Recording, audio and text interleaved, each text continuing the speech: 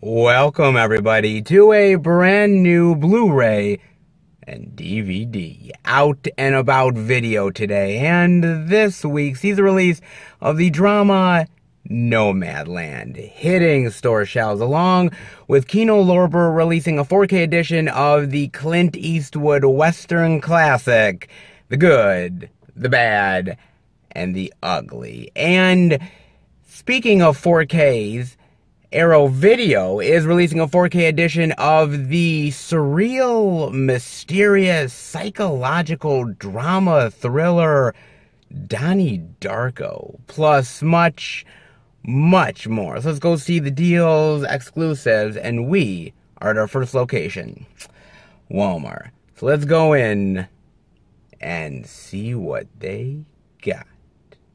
Alright everybody, we are in at Walmart.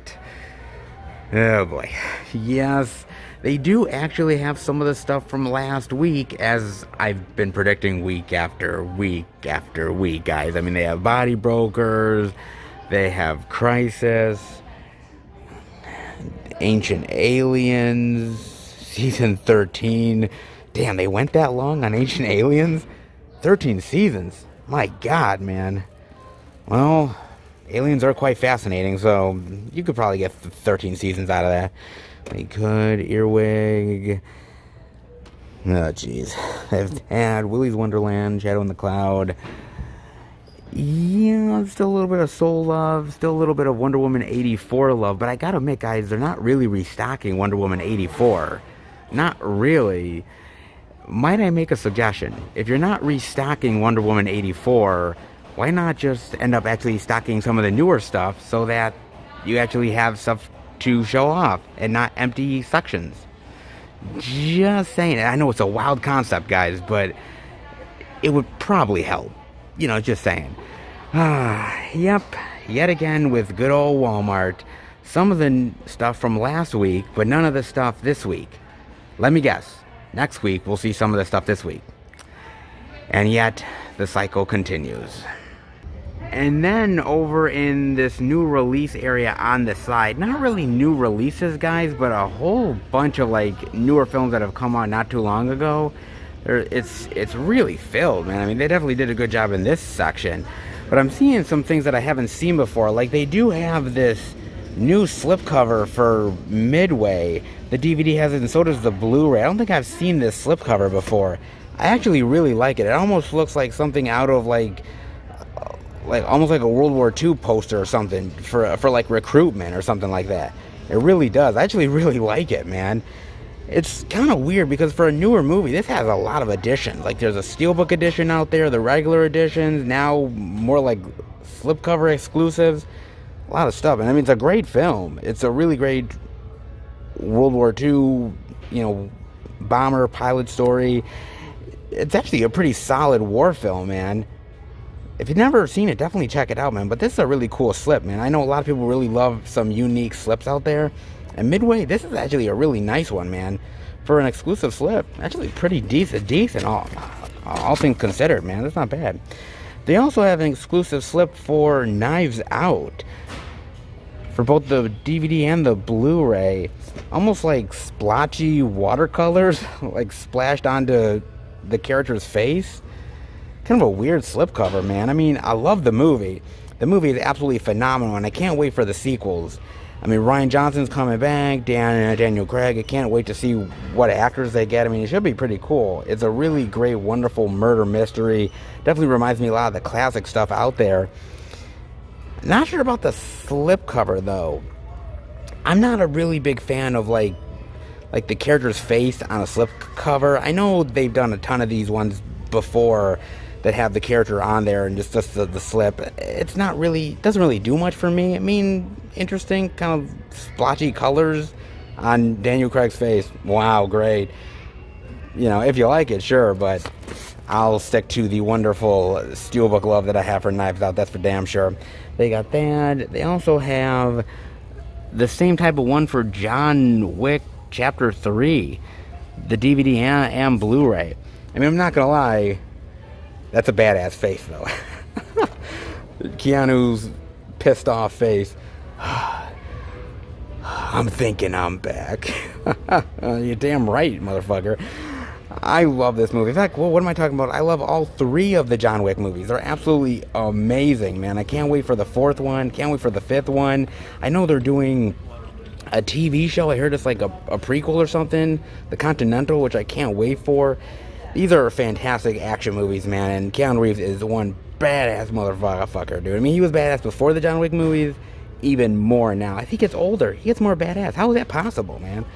This is not bad. With another, like, sort of splotchy colors, it's okay. It's not great, but, I mean, the movie's fantastic. If you haven't owned it yet, definitely do it. And if you get an exclusive flip out of it, hey, best of both worlds.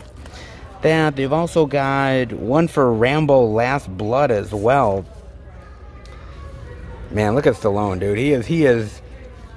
He is all kinds of, like, beat the shit, man. Look at him.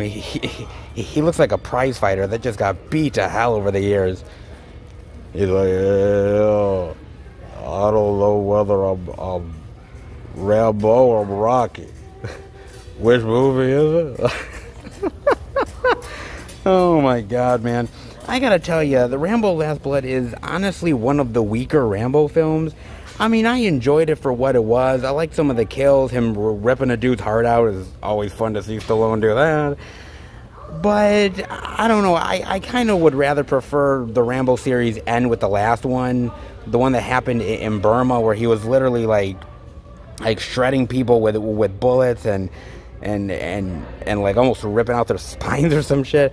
Like, that was a brutal film. And it was a great way to end the series, him going back home. This one's okay with the whole, like, drug cartel people coming after him and his family. It's cool, but I almost kind of wish they do another one. Or if not that, like, there was an original idea where, like, Rambo was versus, like, this alien entity, or, like, Rambo versus the Predator or something. It was a really cool concept. It was a really cool idea. But I don't know if they actually... I don't know if it would have ever happened. It would have been cool, though, but I don't know. This one's just okay of a Rambo film. Good moments, but not as effective as I'd like it to be. But yet another one where, like, the colors smeared all over the place. But look at his face, man.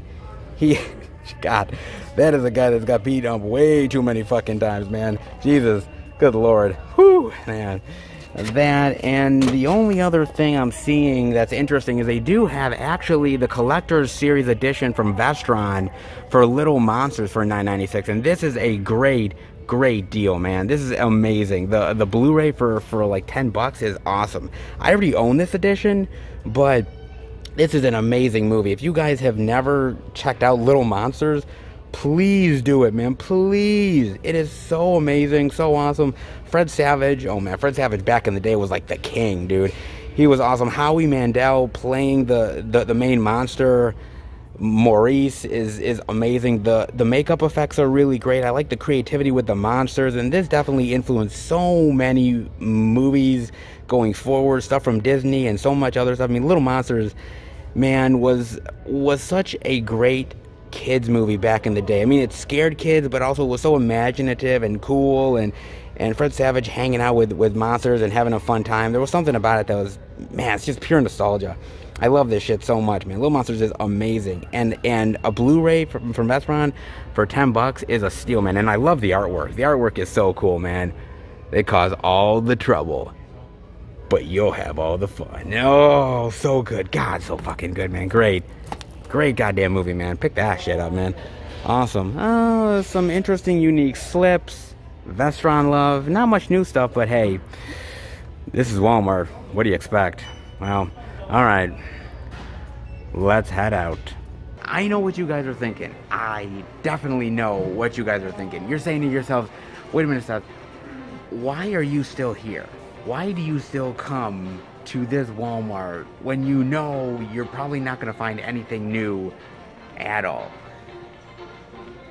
Okay, you might be right on that, guys. But I'd like to consider myself a hopeful optimist. I really do, man. And I'd like to think that any store can really change their luck around in the drop of a hat any given week. And truth be told, Walmart has done that a time or two. I mean, truthfully, they have. I mean, Not a lot, but they definitely have. So maybe they will again at some point. I'd like to think they will, guys, truth be told, but maybe I'm wrong. I don't know. I mean, not a lot here, and certainly not anything from this week, but hopefully next week. Well, let's only hope, guys. Well, guess we'll just wait till next week to find out. But in the meantime, how about we go to another location, hopefully some new physical media to check out? All right, everybody, we are at the second location, Target. But before we do, I got to talk about this article that I saw, which was really nice. This guy's experience finally going back to the movie theater after over a year away. I thought it was quite pleasant what he had to say, so I'll dive into a little bit of it. We took our seats and were immediately inundated with trailers for upcoming big-budget summer flicks like Black Widow and Fast 9. Another sign the movies in theaters are slowly coming back. The theater itself was fuller than expected, and everyone sat in a socially distant manner and were masked at all times except for eating and drinking. When the lights went down, the movie was almost besides the point, as expected, and as the film story unfolded, all the usual elements of a movie theater experience were present and accounted for, including a little kid excitedly announcing each character's name as he or she appeared on screen. A short argument between two people about cell phone use, a child kicking my chair while his mom told him to stop. Visceral reactions during the film's more brutal moments, audible laughter that made even lines that weren't particularly funny seem 10% more amusing. It was the best. Upon exiting the theater, I realized this might have been the first time since last March I had no idea what else was happening in the world. I turned my phone off when the movie began and didn't check it again until I got home. My mind felt refreshingly clear. It was a feeling I had almost forgotten and will never take for granted again. That's why movie theaters are special, and I'm so happy they're back. Indeed, man. Now, look, I still haven't been to the movie theater yet. I haven't. My movie theaters are starting to open again. Some have opened already. Some are about to. And I am very curious to go back. I mean, mind you, I know that it's going to be a much different experience than what it was over a year ago. I mean, I know that. The last time I went to a movie was, I believe, last February or March when I saw The Hunt. And that was it. And after that, everything went completely to crap, and we are where we are, man. And I'm just kind of curious about it. Look, I mean, I know there's going to be socially distancing. I know there's going to be mask wearing. I know all that stuff. And there's going to be a lot of strict restrictions. And I understand that. And I understand it.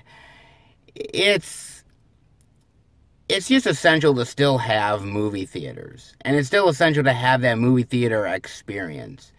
You know, as much as I've watched a lot of movies at home during this pandemic, and trust me, I've seen a crap load of them, man. A lot of newer releases, and a lot of stuff that, you know, might have had a revival screening at a theater, but because there wasn't theaters open, hey, it's, you know, checking it out on TV.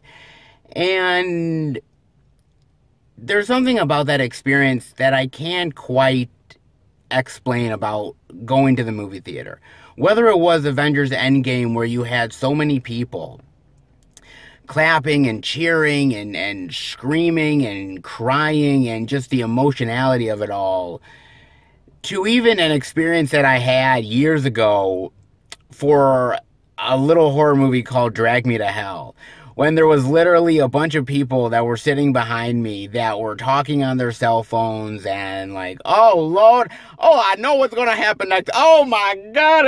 And I'm like thinking to myself, Jesus Christ, like, shut the fuck up. Like, you know, I can't say that I like those experiences, but there's something about the theater experience where I had that experience, man. I'll always remember that experience. It's memorable. Whether it's in a good way or bad way, it's memorable. You know what I'm saying? Like, as much as I love being at the apartment and watching new movies on the streaming services, and it's kind of a nice convenience to it all, it really is, and I can see why people really like it. I can't say that I've had, like, so far a memorable theatrical experience at my apartment. I can't say that I really have, man. I mean, it's nice. I like it.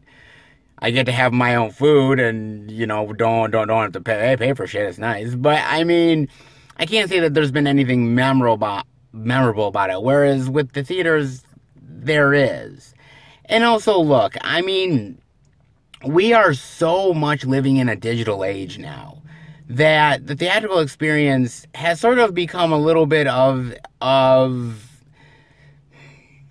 more special, more sacred, I guess I would say. You know, back in the day, even 2-3 years ago, you went to the theaters and it was all sort of there, right? We always know it's going to be there. It's never not going to be there. But times have changed, only in like 2 short years, where there's no longer a guarantee of anything anymore, especially the theatrical experience. Movie theaters are closing, others are damn near in bankruptcy hell, and nowadays the theatrical window has shortened quite a bit, and some movies don't even go to theaters anymore.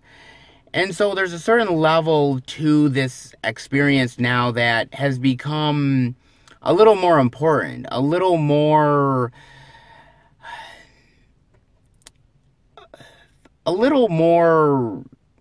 special within your heart, that you know that when you go to see that movie, yeah, other people might see it at home, but you get to see it on the big screen, and there's something about it that can't be beat.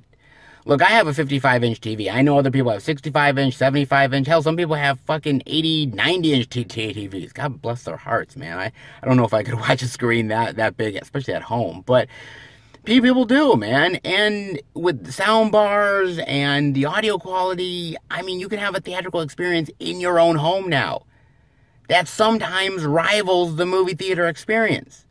So a lot of people say, why the hell should I go pay the money when I can just have it at home and have just a better experience? But I don't know if I completely agree with that, guys. I think you can still have a really solid experience at the theater, that you're in this big area with a lot of other people sharing that same pulse-pounding experience, the same emotions, the same heartfelt intensity and drama. There's something about it that can't be beat, guys. And nowadays, with the uncertainty in the world and things changing, don't take any of that for granted, man. Just don't. I'm not saying you have to see every movie in the theater, but the ones that you really want to see, go out and do. Support movie theaters. Be safe, of course, but make sure you go, because those experiences, you can't replace them. They can't be beat. And whether it's a good experience or a bad experience where you wish people would just shut the hell up, it's still an experience regardless. And something about being at home, even though it's convenient, and I kind of love it at times, definitely can't be beat. I'm kind of curious as to what you guys think. Definitely let me know. As far as this week is concerned, yeah, not gonna lie, it's another slow one. But hey, we could see something over at Target. Maybe. Kinda. Hopefully. Sorta. Let's hope we do, guys. But the only way to find out is to go inside. So let's head in and check it out. Alright, everybody. We are in at Target. And you would think it's a little bit of a dead zone, but at least there's one thing to check out. Hey, one thing's better than nothing, just saying, man. And that is the Blu-ray digital of Vanquish for $16.99. The DVD for $14.99. Now, I got a chance to watch this on Amazon Prime, and I decided to watch it because I was like, Morgan Freeman, Ruby Rose, it's an action film. Why the hell not? So I figured, what the hell, man, I'll just give it a go. 5 gangs, 1 woman, 1 night, 1,000 bullets. Damn. One hell of a night that is. Damn right, man. All kinds of fun. Now, basically what this is about is, it's about Ruby Rose, who plays this ex-drug courier. And she's gotten out of the game. She's been out of it for a really long time. And the reason why she gets into it is because her daughter gets kidnapped by Morgan Freeman. Morgan Freeman is this old ex-cop who's kind of gotten into the drug trade, knows her, and basically says, hey, look, I kidnapped your daughter. You're going to do these drug runs for me. And if you don't, I'm going to kill your daughter. And so she's forced to get back into the game and all the complications of it and the action that ensues from there. Okay, right? Sounds simple enough. Interesting concept. Could be good. Could be bad. I got to admit to you, see, I like a good action flick. But here's the thing. A lot of action films that have come out in recent years, they've really upped the game. And I feel like we've been upping the game for a long time, right? I mean, you've had movies like the Bourne films that really upped the game. The newer James Bond movies, John Wick. It feels like every now and again we're getting more bigger action. We're getting more basically just insane stunts, and then another action movie comes along and you think, geez, God, this is what action movies used to be. And The Vanquish is kind of that. I'm not saying it's terrible, because it's not. The problem is it's just kind of boring at times. And I think that's really the problem with this movie overall. I mean, the action here is very choppy. The editing is all over the place. It's not really all that exciting or intriguing. It's a lot of like long talking sequences, and you'll get maybe 10 seconds of somebody getting shot in the head, but you barely get to see it, and you barely get to see the action maneuvers. It's just like and then done, right? It's like talking and yes, I have to do this job, and you're telling me your life story of how you've been dealing with Morgan Freeman's character and how you don't like him, yada yada, and then quick action scene. And you're like, oh, wait a minute, I thought this was an action movie. What just happened? like it just goes by in a blink of an eye, man. And it really sucks, dude. I mean, the action just is barely there. And not only that, but I got to admit that a lot of these actors, I mean, they're good, they're decent actors, but they look like they could give a shit. I mean, Morgan Freeman looks bored as hell in this movie, man. I mean, shit, what am I talking about? He looks bored in the goddamn cover art. I mean, jeez. He really just looks like he's going through the motions, and basically this movie is just a paycheck film. I mean, honestly, it's just a movie that he can get a paycheck on. He really does not give two fucks. I mean, you can tell in the movie, man. As far as Ruby Rose is concerned, I mean, she's okay. She's kind of trying, but she's not leading female action material. And so it just kind of comes off as mundane and weak at times. You know what this kind of reminds me of in a lot of ways? Do you remember back in the day, the big VHS, DVD boom? You'd go to Blockbuster or Hollywood Video or those rental stores when the big boom was going on. It was at the height. And you'd get all of these knockoffs. Horror knockoffs and action knockoffs, drama knockoffs, sci-fi, you name it. And some of them were good. The gamble was worth it. And then other times, actually, what am I saying? A lot of times, the gamble wasn't worth it. It was actually, a lot of them were flat out crap and boring and not worth your time. Vanquish is that. I hate to be honest with you, but that's the truth, man. I mean, it's got an interesting idea about this courier that has to get back in the game because it's trying to save her daughter. I mean, there's an interesting idea there, but the way the movie's executed and the actors are going through the motions, the action itself is just barely there, and when it is, it just goes by in the blink of an eye, and you're like, wow, geez, that was exciting, all of 1 minute. Like, that's about it, man. I mean, I hate to say it, but this feels kind of like a weak-ass, limp dick action attempt that's trying to ape off of better films like John Wick and, Bourne and Bond, but it just can't do it. Maybe it's the budget, maybe it's the fact that Morgan Freeman is sitting in a wheelchair, basically being like, you need to get the drugs. I am holding your daughter hostage. Like, that's it. I'm like, wow. I mean, Morgan Freeman, if you would have told me the man who once played God would be in a very mundane action film, not giving a shit, I would have told you you're fucking wrong. But I suppose miracles do happen.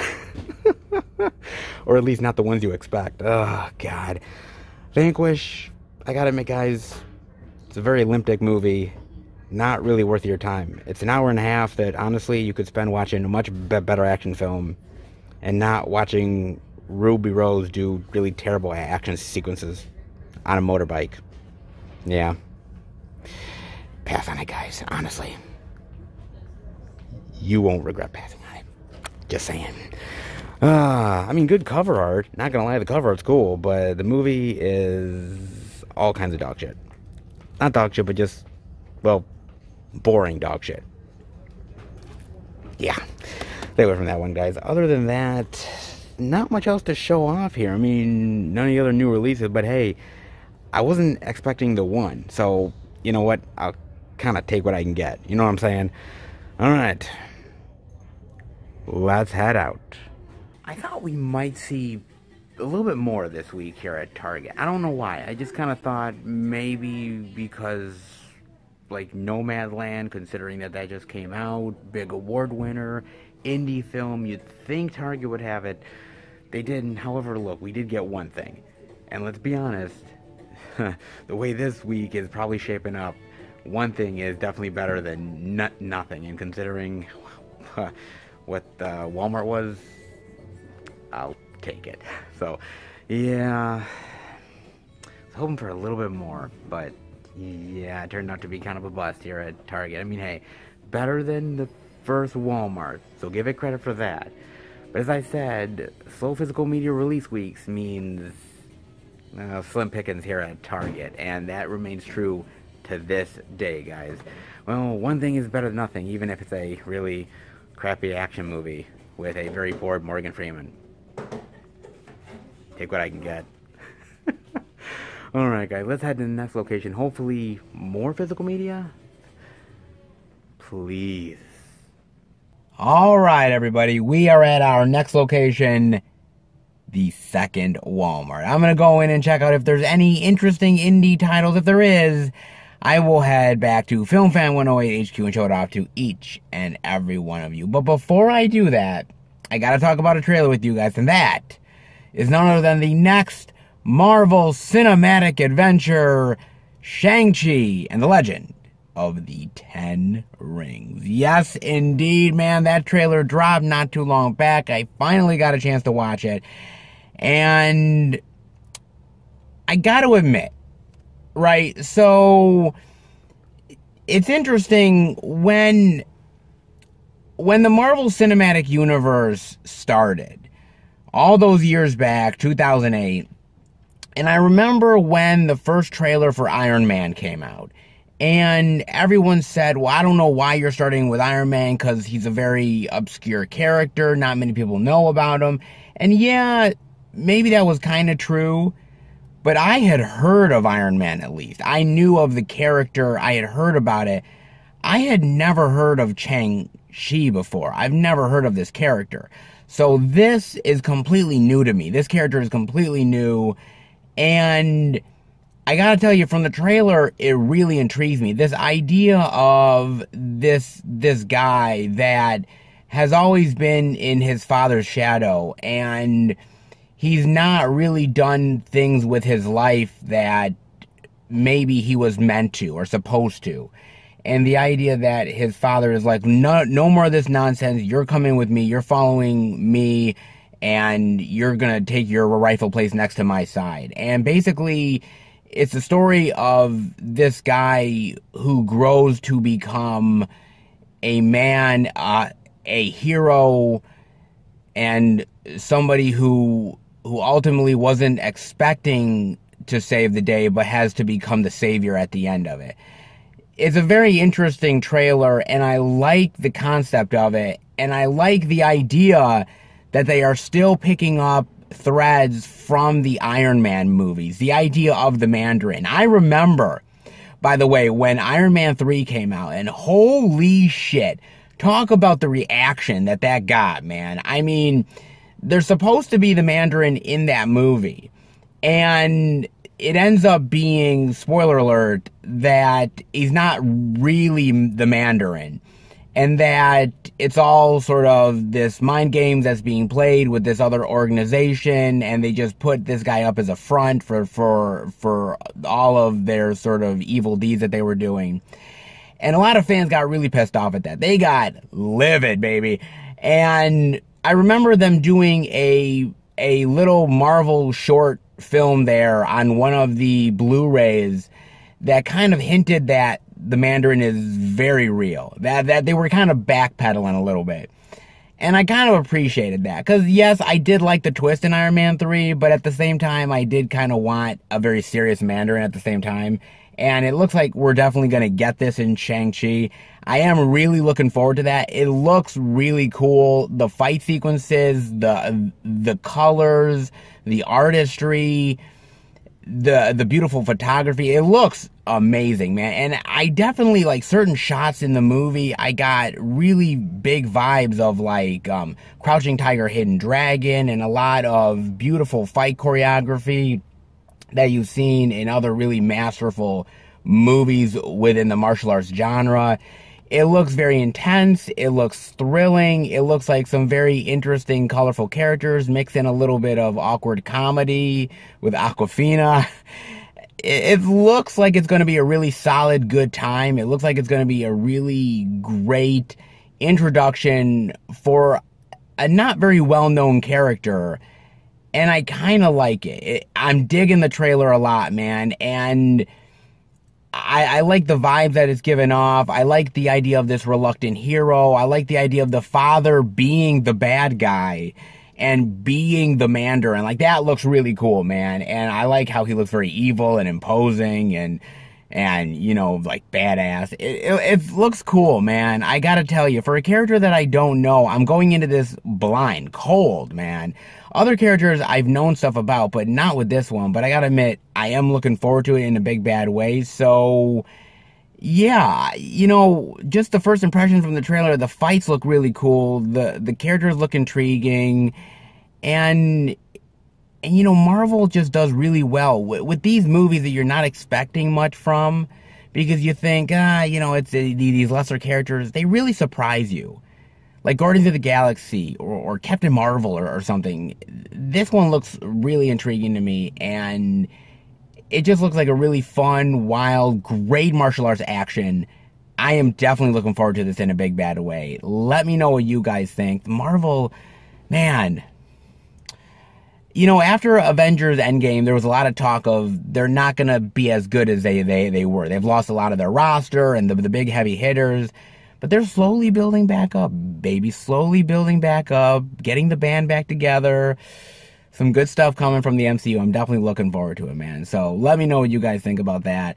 In the meantime, let's head into the second Walmart and hopefully some good physical media worth checking out.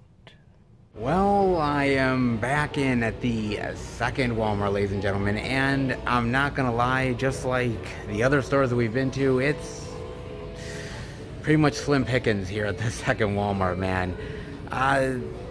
Not a lot that they stocked as far as like new releases. However, there is a few things that I found. I had to search a little bit to sort of find a few things worth talking about. Stuff that had kind of passed me by before or stuff that I'm just seeing now. So not a lot to show off this week, but a little bit does go a long way, not gonna lie, especially with weeks like this. So without further ado, Seth, with only a few things to show off this week, it's still always worth it to show off that indie goodness. So come on, man, you gotta do me a favor and show off that physical media goodness, will ya? Please. How badly do you want me to show off the media? I was thinking about making you a bag, but I'm not that cruel. I only wish. Yeah, guys, we are seeing a little bit of media at the second Walmart. Not a lot, but as I said, something is better than nothing, truth be told. And, you know, these past few weeks have been really on the rough side, man. I mean, it's been not that great. And sometimes you do get a little bit discouraged. You're like, ooh, there's nothing at this store, there's not much at that store, this store's a little bit weak. And you start to come away with the feeling of, wow, physical media is really in trouble in a big bad way. However, these weeks happen. And with the pandemic, they just get heightened a lot more, man. I mean, physical media is still as powerful as ever. The stores, not so much at times, man. I mean, look, we know that if it's not huge, gigantic releases or at least something new with a big name star in it, that these stores, they don't have a lot of interest in it, right? And so it gets hard sometimes finding the media. It truly, honestly does. However, you know, look, that just means that you got to try a little bit harder to find the media. That's not a bad thing. I'm willing to do that. And that's what I tried to do for you guys every single week. I mean, big name titles, small releases, it doesn't matter. Everything is worth it for me to show off to you guys. Even the smallest little B-movie ridiculous cheese, I still want to go out of my way to show it because it's physical media. It's worth it.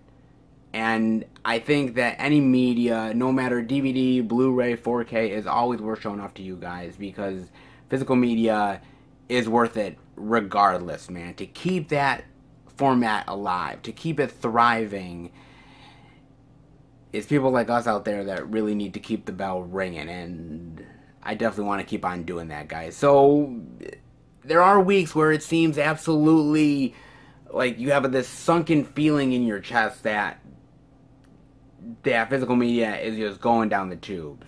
But fear not, because it's definitely still there. Yes, you got to search a little bit more certain weeks, but it's always worth it. And you always find something to dive into. And this time around, not much, but doesn't mean you can't have fun with it. And this stack, I think I'm definitely going to have a lot of fun. You know what time it is. Walmart Indie Goodness time. Yes, indeed. A small stack, but still very much worth it, guys. So let's dive right in. With the first title being The Little Penguin Pororo Treasure Island Adventure?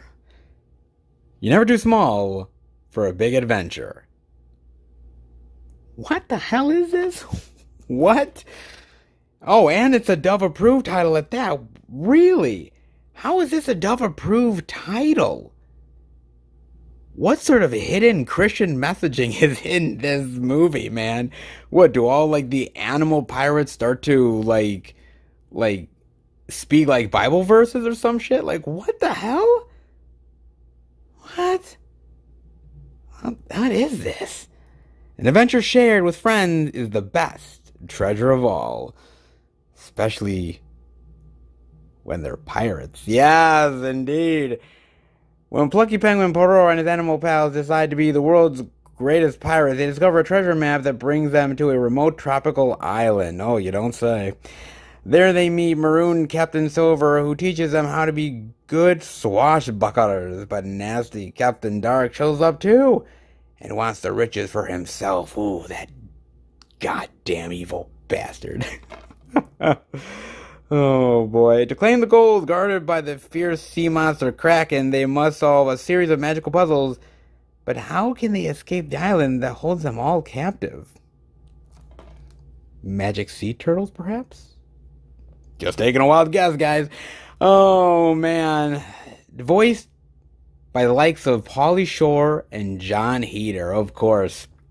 Why wouldn't they? I don't think they can get much work else, guys. Ain't gonna lie. Good God. I mean, look at this, man. The animation is really piss poor. Look, it's almost like PS1 graphics, or actually, you know what? I'm being kind because PS1 graphics are pretty good. This is like maybe Nintendo 64 graphics or some shit. Look at that. That is really terrible graphics, man. Jesus, that's fucking horrible. Good God, man. And as far as Pauly Shore and John Heder, Napoleon Dynamite is awesome, but outside of Napoleon Dynamite, has he really done anything else worthy of, the name recognition? I don't really think he has, man. I don't blame him for taking this voice role because, what else he got? As far as Pauly Shore is concerned, dude, do you know, I used to worship Pauly Shore. I'm serious, man. I used to worship that motherfucker. Anytime when I was younger, MTV Spring Break was on and Pauly Shore was on, man, I was turning to the channel big time. I was a fan of Pauly. Encino Man, In the Army Now. That guy was the tits. He was. Truth be told. And now, not so much. He's trying to do those like cameo shout outs. He did that really terrible comedy. I think it was Guest House or something. Really terrible, man. He was just really trying to like be the old Pauly Shore, but it comes off as really terrible and just like trying to remember the old times, but not doing it nearly as good as he used to. Yeah, I hate to say it, man. And I guarantee in this movie, guys, I guarantee it, that at some point the character he plays has to say, "We're easing the Jews." Like, if he don't say that in this fucking movie, man, I'm gonna be pissed. Like, Jesus, goodness gracious, man. I don't know. This is a weird one, man. The animation looks like shit. It's a Dove-approved title. I don't know why the hell it's Dove-approved, man. It must have some sort of hidden messaging in it somewhere. God damn it. And Pauly Shore and John Heder voicing these characters. Damn.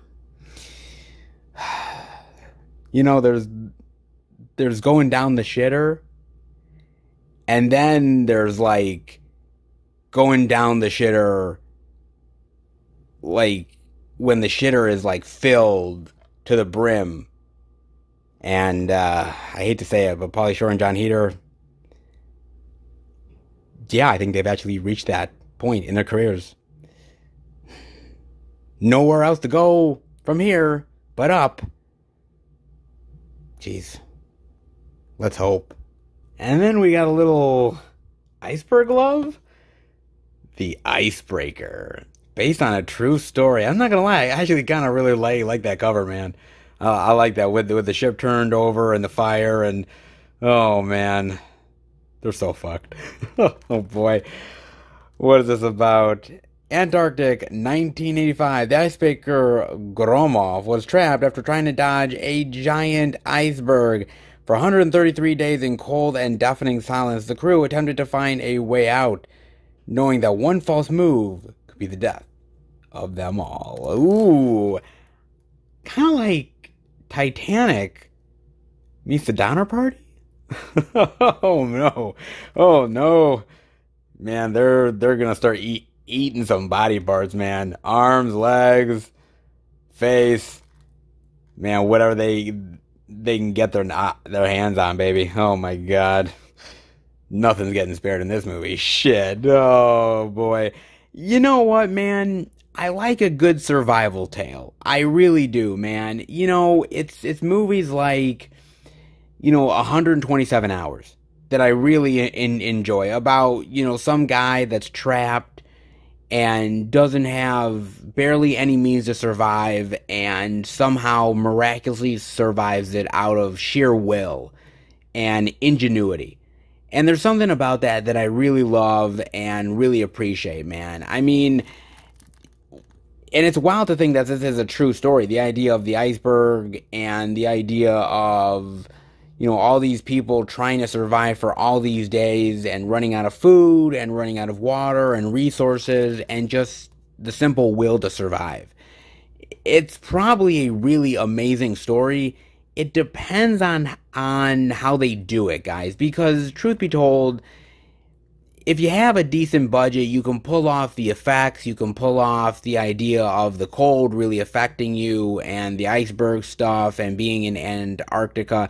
I mean, that stuff would be very effective. If you don't have the money for it, this comes off as kind of cheesy and, unfortunately, Olympic effort.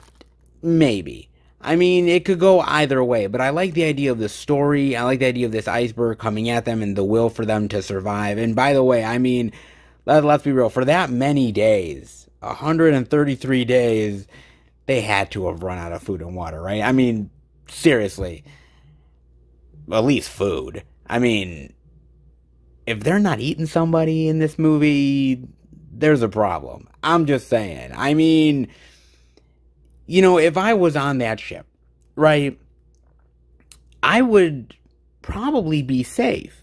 Because I'm like 130, 140 pounds soaking wet, guys. I mean, they're not eating me. I mean, I'm not good eating. I mean, I'm also Jewish. I'm very high in salt, guys. But, I mean, if there's a decently sized person with a lot of weight on him, well, you know, he sure would look tasty on the George Foreman grill. Just saying. At least it wouldn't be me. Monster Zone, yeah, baby, yes. Look at that, man. Oh, baby. Monsters will roam, friends will unite, and a hero will rise. Very nice. I like the cover to that. Very colorful. Definitely would bring the kids in. Oh, and speaking about bringing the kids in, another Dove-approved title. What kind of hidden Christian messaging is in this movie? I wonder. Oh, baby, what is this? Who let the monsters out? Who let the monsters out? Who let the monsters out? Oh, okay, I'll stop. I just couldn't help myself, guys. Oh, boy. Oh, imagine Harry Potter as a science nerd, and you've got Danny Dawkins. Wait a minute. So, his parents got killed by a maniac. He's got a big old scar on his head. He's being hunted by people constantly trying to kill him. He's just like Harry Potter, right? I doubt that. Oh, boy. At a private boarding school for geniuses, Danny teams up with classmate Liz to fix the school's broken nuclear reactor. Yes, because every private kid school needs a nuclear reactor. Yeah. Let's continue. But when they fix it, they open a portal to another dimension, unleashing a horde of slimy monsters that terrorize the campus. Now he and Liz must invent a way to send those nasty critters back home. This hilarious family adventure stars Jamie Bell and Ruby Rose. Talk about Ruby Rose, man. A little voice acting talent love, dare I say, she's bringing to this little gem, I suppose. Oh, boy. You know, I gotta admit, this movie takes a lot from past experiences and past movies. I mean, first of all, hello, Little Monsters? I mean, it takes a lot from Little Monsters. Clearly influenced this movie in a big bad way. Of course, you've also got Monsters Inc., Monsters University, Monsters vs. Aliens, if you remember that one, was actually a pretty solid animated movie, dare I say, man. I mean, it's pretty good. It takes a lot from other films for sure, but I like the idea of battling monsters. There's something about monsters that's really cool, isn't there? I mean, even when you're a little kid, they're kind of always fascinating. I mean, they're a little terrorizing, and you know, you're kind of scared by them, but they're fascinating. You want to know more. And I think for kids, monsters are really cool. It's just something about them that just scratches a certain itch when you're a kid that I think still resonates with adults at certain times. I mean, I look at a movie like Little Monsters, and I still love it to this day because it brings out the kid in me in a lot of ways. Just remembering that movie and remembering the different monsters and the designs. I mean, it's always cool. And in animated form, you could do some really cool designs with monsters, to be fair, man. And I gotta admit, the animation here, at least from the cover and the back here, honestly doesn't look half bad. I mean, I gotta admit, the animation looks way better than what the animation in Pororo is. I mean, that looks really terrible. This looks at least halfway decent, man. So, I mean, give it that much. Jamie Bell, Ruby Rose. Obviously, Ruby Rose is playing Liv. And, of course, Jamie Bell is obviously playing Danny. It could be a good little fun monster tale. I think it could be, man. It has the potential to be that, at least. At the very least, it could be a cool one for kids. And why wouldn't you introduce more monsters to kids? It's just fun. Slimy, yucky looking weird monsters. Every kid's wet dream. Come on, man. That'd be cool, dude.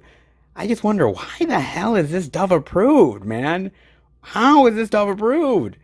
I mean, are the monsters somehow like hidden Catholic priests that are preaching the word of God? Like, what is going on here? Oh man, what the hell?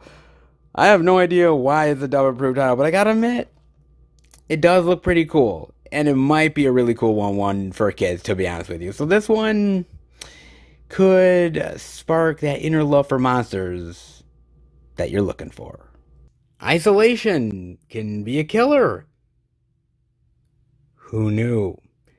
Surprise, surprise, with Safer at Home. Oh, look at that. Nice cover, actually. But this chick is all kinds of trouble. Honey, what kind of deathly hijinks have you been up to? I wonder. 2 years into the coronavirus pandemic. Really? It's a coronavirus pandemic movie. All right. I wasn't really thinking that it was, but I kind of should have. I mean, it says isolation is a killer, safer at home. Kind of makes sense. 2 years into the pandemic. This movie predicts the future. Ooh. Let's hope not, guys. A group of friends throw an online party with a night of games, drinking, and drugs. After taking an ecstasy pill, things go terribly wrong, and the safety of their homes become more terrifying than the raging chaos outside. Really? I wonder. I mean, there is a lot of problems when you take ecstasy. I mean, you know, you start to have the sort of the unnerving sense to want to dance, use glow sticks, you sweat profusely. Yeah, I can see how it wouldn't be safe. You would think if you're taking ecstasy, like, the one place you would be safe is at home, right? Because, you know, you're not out in the public, you're safe right where you are, unless that ecstasy is, like, one of the, like, most powerful shit ever, like it's laced with, like, PCP or whatever shit else is, like, out there on the drug market. Like, God, man, what the fuck did they take? They just didn't take a regular ecstasy pill. They took, like, a super duper ecstasy pill, man. Jesus, like something that literally is, like, altering their minds and turning them against each other, right? Because that's gotta be the thing. Like, it's paranoia, and, you know, they start to attack one another. It's gotta be something in that vein, right? Yeah, and then, like, they can't stay home anymore, and then they're roaming the streets, and then police are after them because they're not properly adhering to safety coronavirus guidelines. I mean, come on. You know, when you're raging and paranoid and trying to kill people, you have to remember, you still need your mask on. Okay, you still need to be safe. It's a must. Oh, Lord, man. I don't know about this one, man. It's kind of weird. I mean, why can't you just fucking play Monopoly? Why can't you and your friends come over and play Monopoly, right? I mean, what's wrong with a little Candyland and some red wine? Why the fuck would you take ecstasy, man? Why?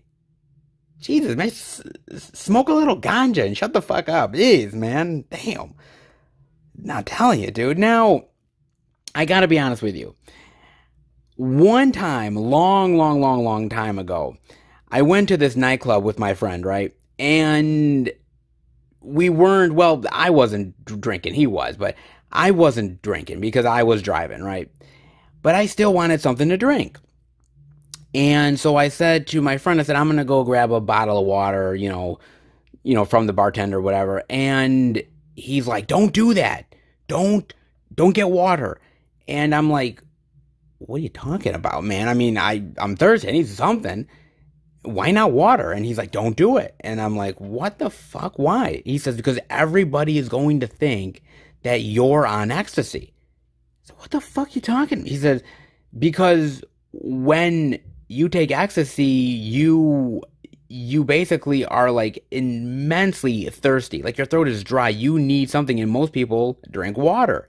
And so I literally had to spend the night not drinking anything because apparently everyone would think I'm on ecstasy and I would be some sort of druggie. And I'm like, okay. I'm like, God damn it, man. Like you can't have anything to drink anymore without somebody suspecting some sort of shit. Good God, man. Ay. You know what? Look, man. I'm not a drug person. I would never take ecstasy in my entire life. Hell, I wouldn't even really do much of marijuana. I'm just not that guy. Most likely I'd get the munchies. What the hell am I talking about? But, honestly, it just seems like stupid people doing stupid things, getting killed, and absolutely deserving it. A night of games, drinking, and drugs.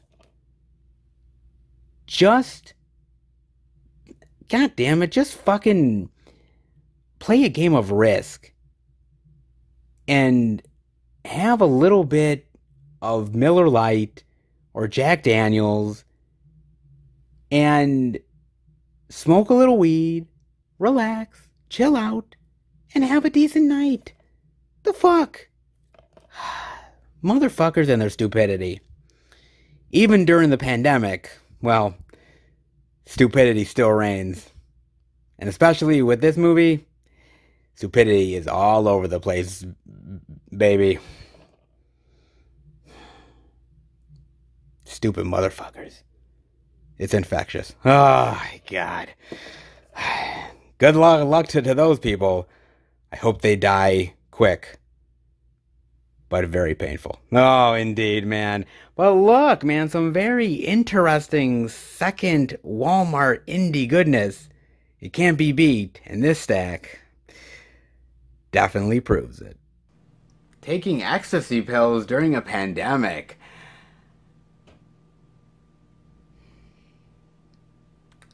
The terribly animated Animal Pirates. Oh, kid geniuses fighting slimy monsters, and the lesson of always avoiding icebergs. Wait a minute. Didn't Titanic already teach us that? Hell. Why not learn the lesson twice? Yes, indeed, baby. What a interesting stack. Small stack, but quite fascinating to talk about. Damn right, man. Well, hope you enjoyed that little dive into the second Walmart goodness. Now, truth be told, guys, I'm going to be honest with you, that physical media isn't really the strongest this week. And actually, truth be told, the past few weeks, as I said before, have been really rough. And it just means a little bit more effort to hunt, dare I say. But it does get tough because people get discouraged.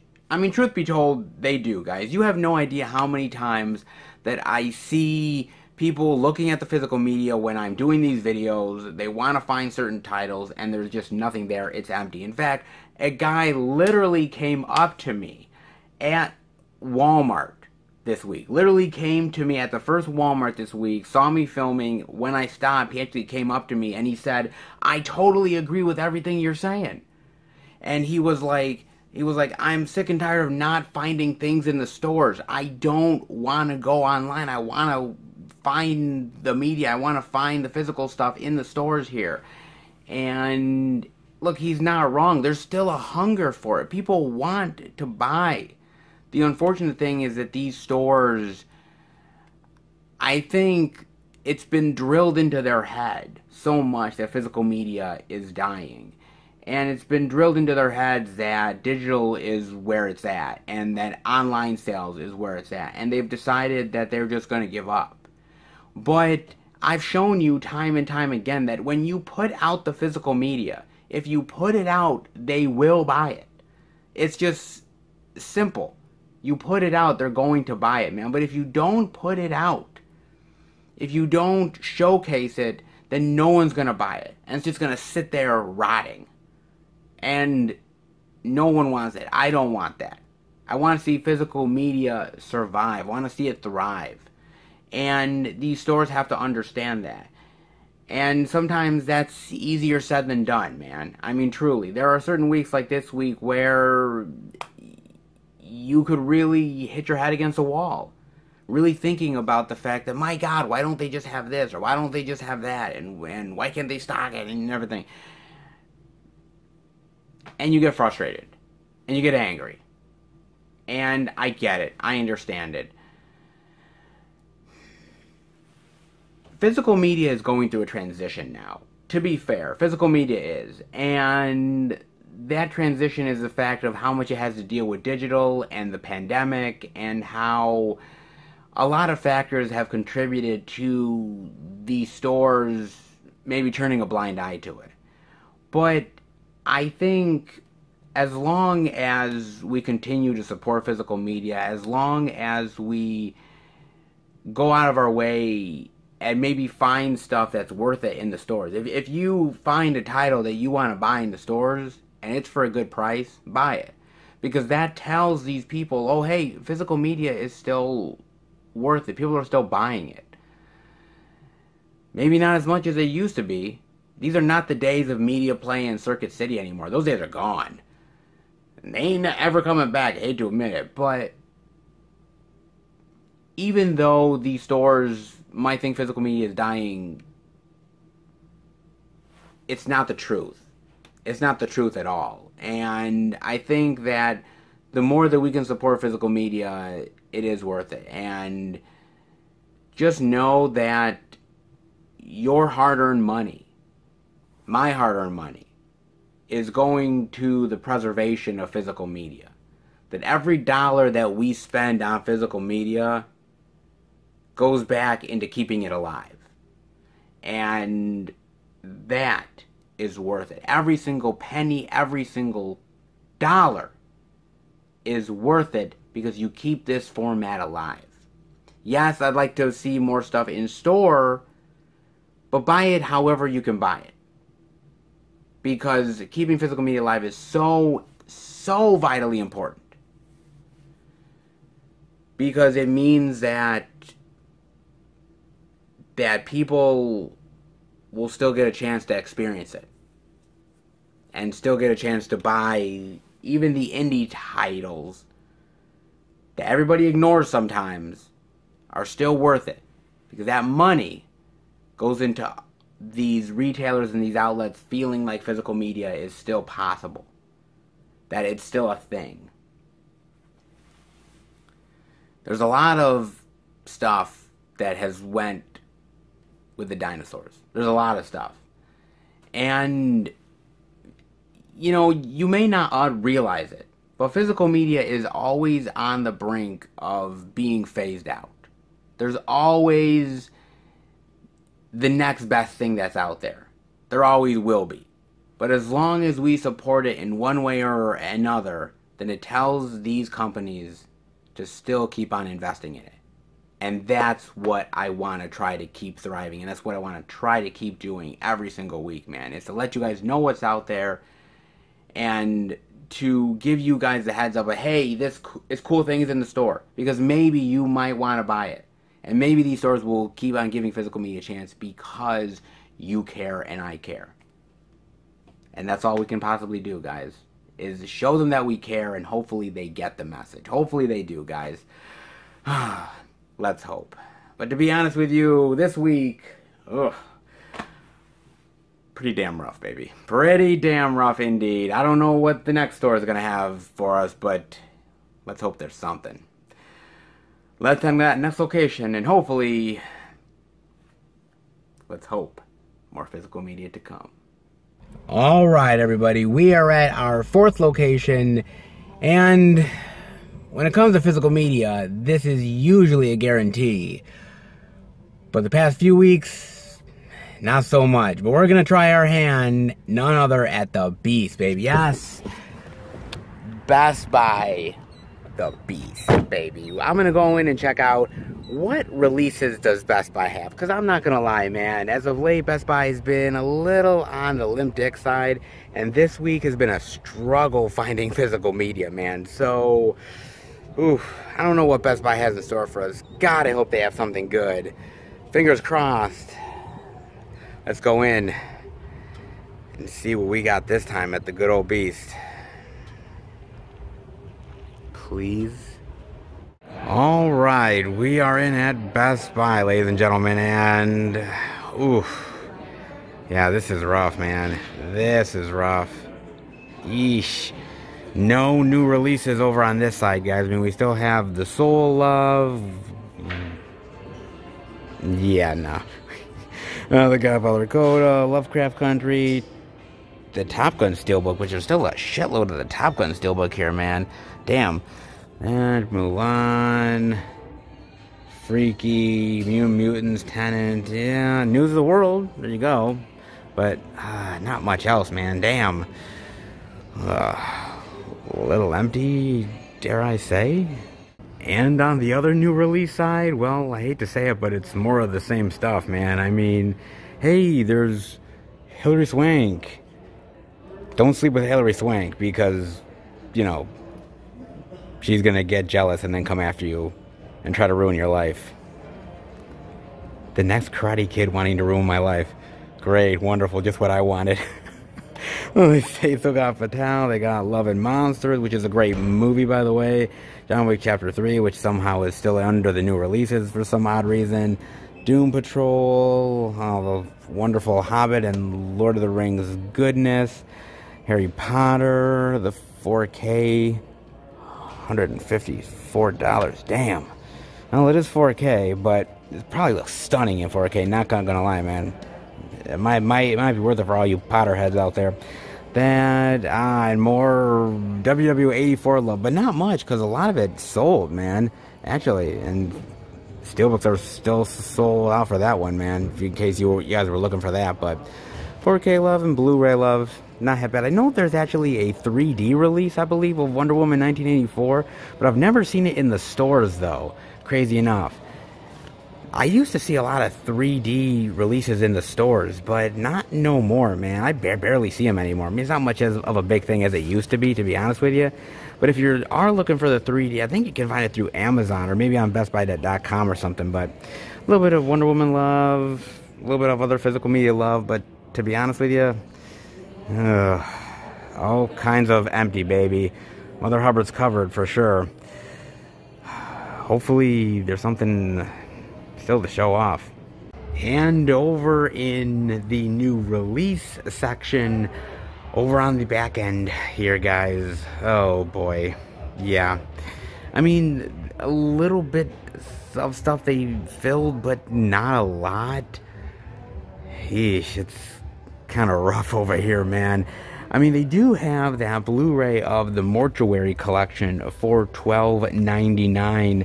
And I talked to you guys about this last week, but I really do mean it. This is a really great horror anthology, man.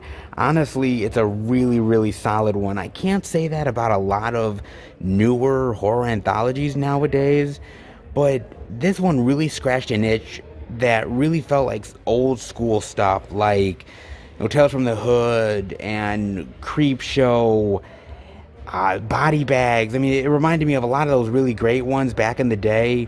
I love Clancy Brown in here. All the stories, the blood, the gore, the effects, everything worked really well with this one. I can't say Shudder does really great stuff all the time, But this one is a real winner. You guys gotta check this one out, man. Really, really fantastic, dude. Really amazing. They got that. They also have the Blu-ray digital of Vanquish for $15.99, of course. And I kind of want to talk about Ruby Rose for a second. Now, you know, she tries to play the main lead badass female action star here, and I gotta admit, I don't think Ruby Rose does a really good job here playing that role. See, when I think of Ruby Rose, I've always seen her as somebody who plays the supporting actress. I've never really saw her as a lead female action star. I mean, she's done stuff in movies like Resident Evil: The Final Chapter, The Meg, Triple X, The Return of Xander Cage. She was also, of course, took the starring lead in that first season of Batwoman. And, you know, those supporting roles are good. I mean, I really like her in John Wick Chapter 2. I thought she was really good there, but that's a supporting lead role, right? It's not the major lead of the film. And when she was doing Batwoman, like, I watched a few episodes of Batwoman, and she was decent in it, but I didn't really think that she was, like, the best Batwoman. Like, had she left, like, it was going to leave a gaping hole within the story. Like, I could see somebody replacing her and not missing a beat. I think Ruby Rose can be a really great badass. I truly do. She's proven it in other films. Like I said, John Wick Chapter 2 is really great. She was pretty cool in The Meg. I mean, she was even kind of decent in that lead role that she did in The Doorman. Not great, but okay, I would say. See, the problem is that she wants to be a leading action female star, but I don't think she's really proven herself yet. I mean, when you look at Angelina Jolie, or you look at some of these other actresses out there, I mean, hell, even think about a Chloe Grace Moretz. She's a more effective action star than I think Ruby Rose is. I mean, you look at a lot of these female action stars, and some of them have really got it, and others don't. You know, you either have it or you don't, and that's the real thing about it in Hollywood, right? You either have the charisma, you have the presence, you're able to pull it off, or you just don't. And that's really the thing about it at the end of the day, guys, is as much as I like Ruby Rose, as much as I think she's a decent actress, I don't think she's that next level action star that I think she wants to be. I mean, you look at Lucy Liu, who does a better job at action, and you look at Sandra Bullock, who I think does pretty good when she does action roles. I mean, you even look at somebody like a Selma Hayek. You look back at Desperado, or, you know, even upcoming The Hitman's Wife's Bodyguard. She looks badass there. She can pull it off. Some people just have it, and some people don't. And God, I hate to say that she doesn't, because I'd like for her to prove me wrong. But I don't think I've seen enough from her yet to really think that she can do it. Am I wrong? Do you think she'll always be in the passenger seat and not in the driver's seat? I mean, she's had chances. Batwoman was a chance for her to really prove herself. I don't think she really pulled it off that well, truth be told.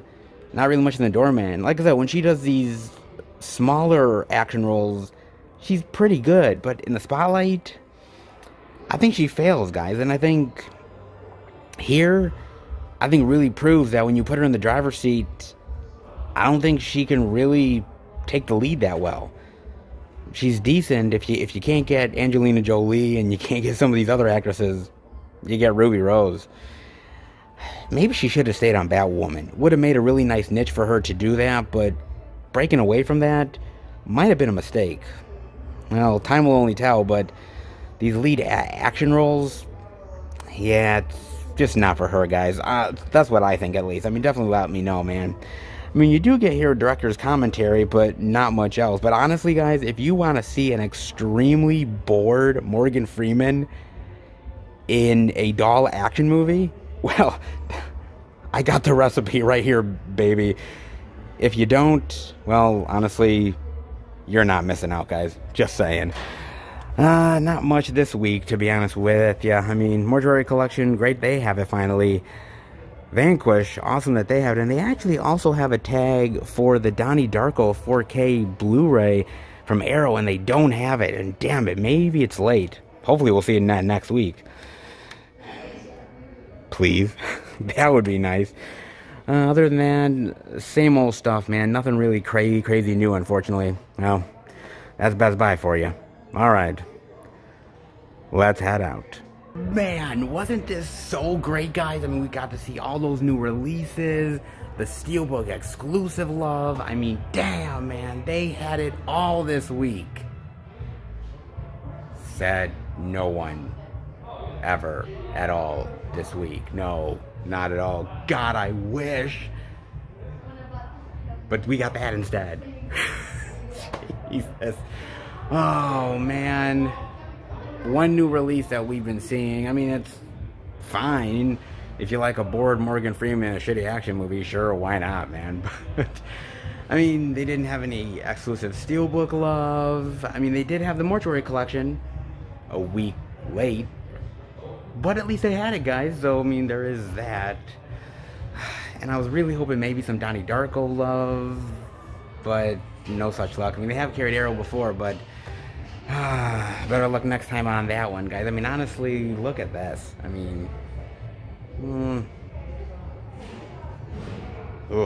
yeah, it's kind of rough here at Best Buy. I'm not gonna lie, man. I mean, I'm hoping that it gets better before it gets worse. You know, the ever hopeful optimist that I am, that always wants better days ahead for physical media. It will happen,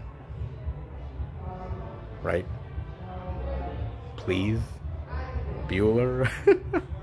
Oh God, I hope so, guys. Man, I really miss the old days, and I love the Beast, but man, this Best Buy hopefully is gonna get better, dude. I mean, maybe when there's better releases coming out, when it's not such a slow week, maybe I'll give them the benefit of the doubt, guys, to be fair, man. But I guess that's it for Best Buy. I actually have to go and get a package that I pre-ordered up at the customer service. Yes, I still pre-order physical media, and I get it here at Best Buy. I mean, better to do that. I mean, some of the in-store stuff, not so much.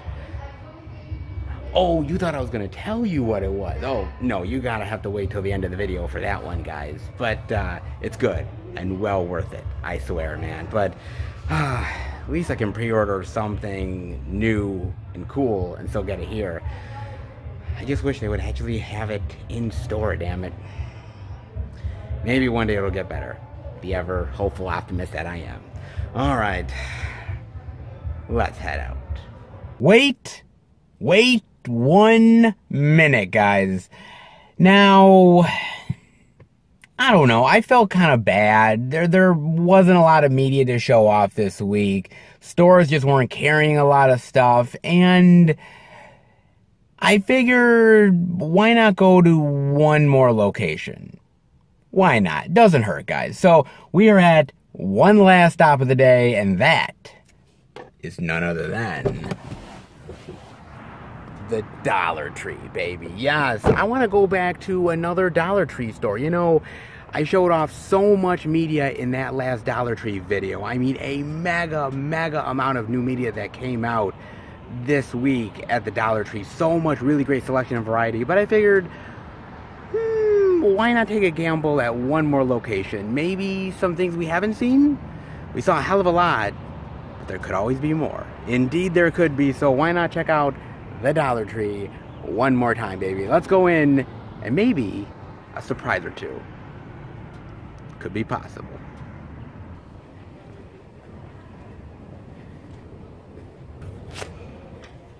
So I'm here at this location, guys, and I gotta admit, they have a huge amount of physical media. Holy shit, man.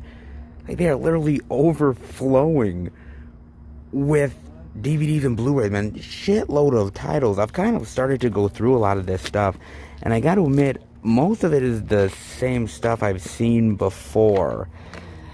And a lot of the same stuff that we saw over at that one location where I did the video recently. So it doesn't really seem like anything is actually new over here. I mean, a lot of the same stuff. Cheap Thrills, of course. Really great find for $1. That's really awesome. 22 Jump Street. Hell Ride. Yeah, that's another really great one for $1. You kidding me? That's an awesome deal. High Rise. John Dies at the End. Yeah, seriously. If you find this for $1, pick it up, guys. Thumbsucker, a great movie. Domestics, about Conte. Distorted. Yeah, a lot of the same stuff that I'm seeing. Wolf Blood. Jack Hunter's kind of new. We got... Treasure Hunters. I don't think we've seen this one before. Run, Fight, or Die. With 2 bonus movies. I actually really kind of like the cover to this. Wait a minute. Look at the way she's dressed. Dude, this is a total Lara Croft ripoff. Holy shit, look at that.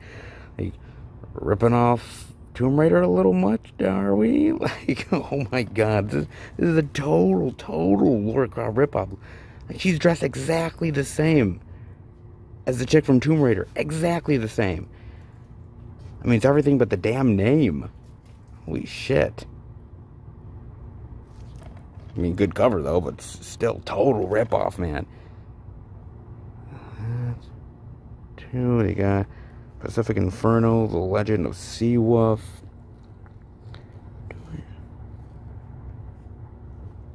Pretty cool synopsis. I mean, I'm not gonna lie, some of the cool stuff, but I mean, you know what this is. This is totally ripping from Tomb Raider.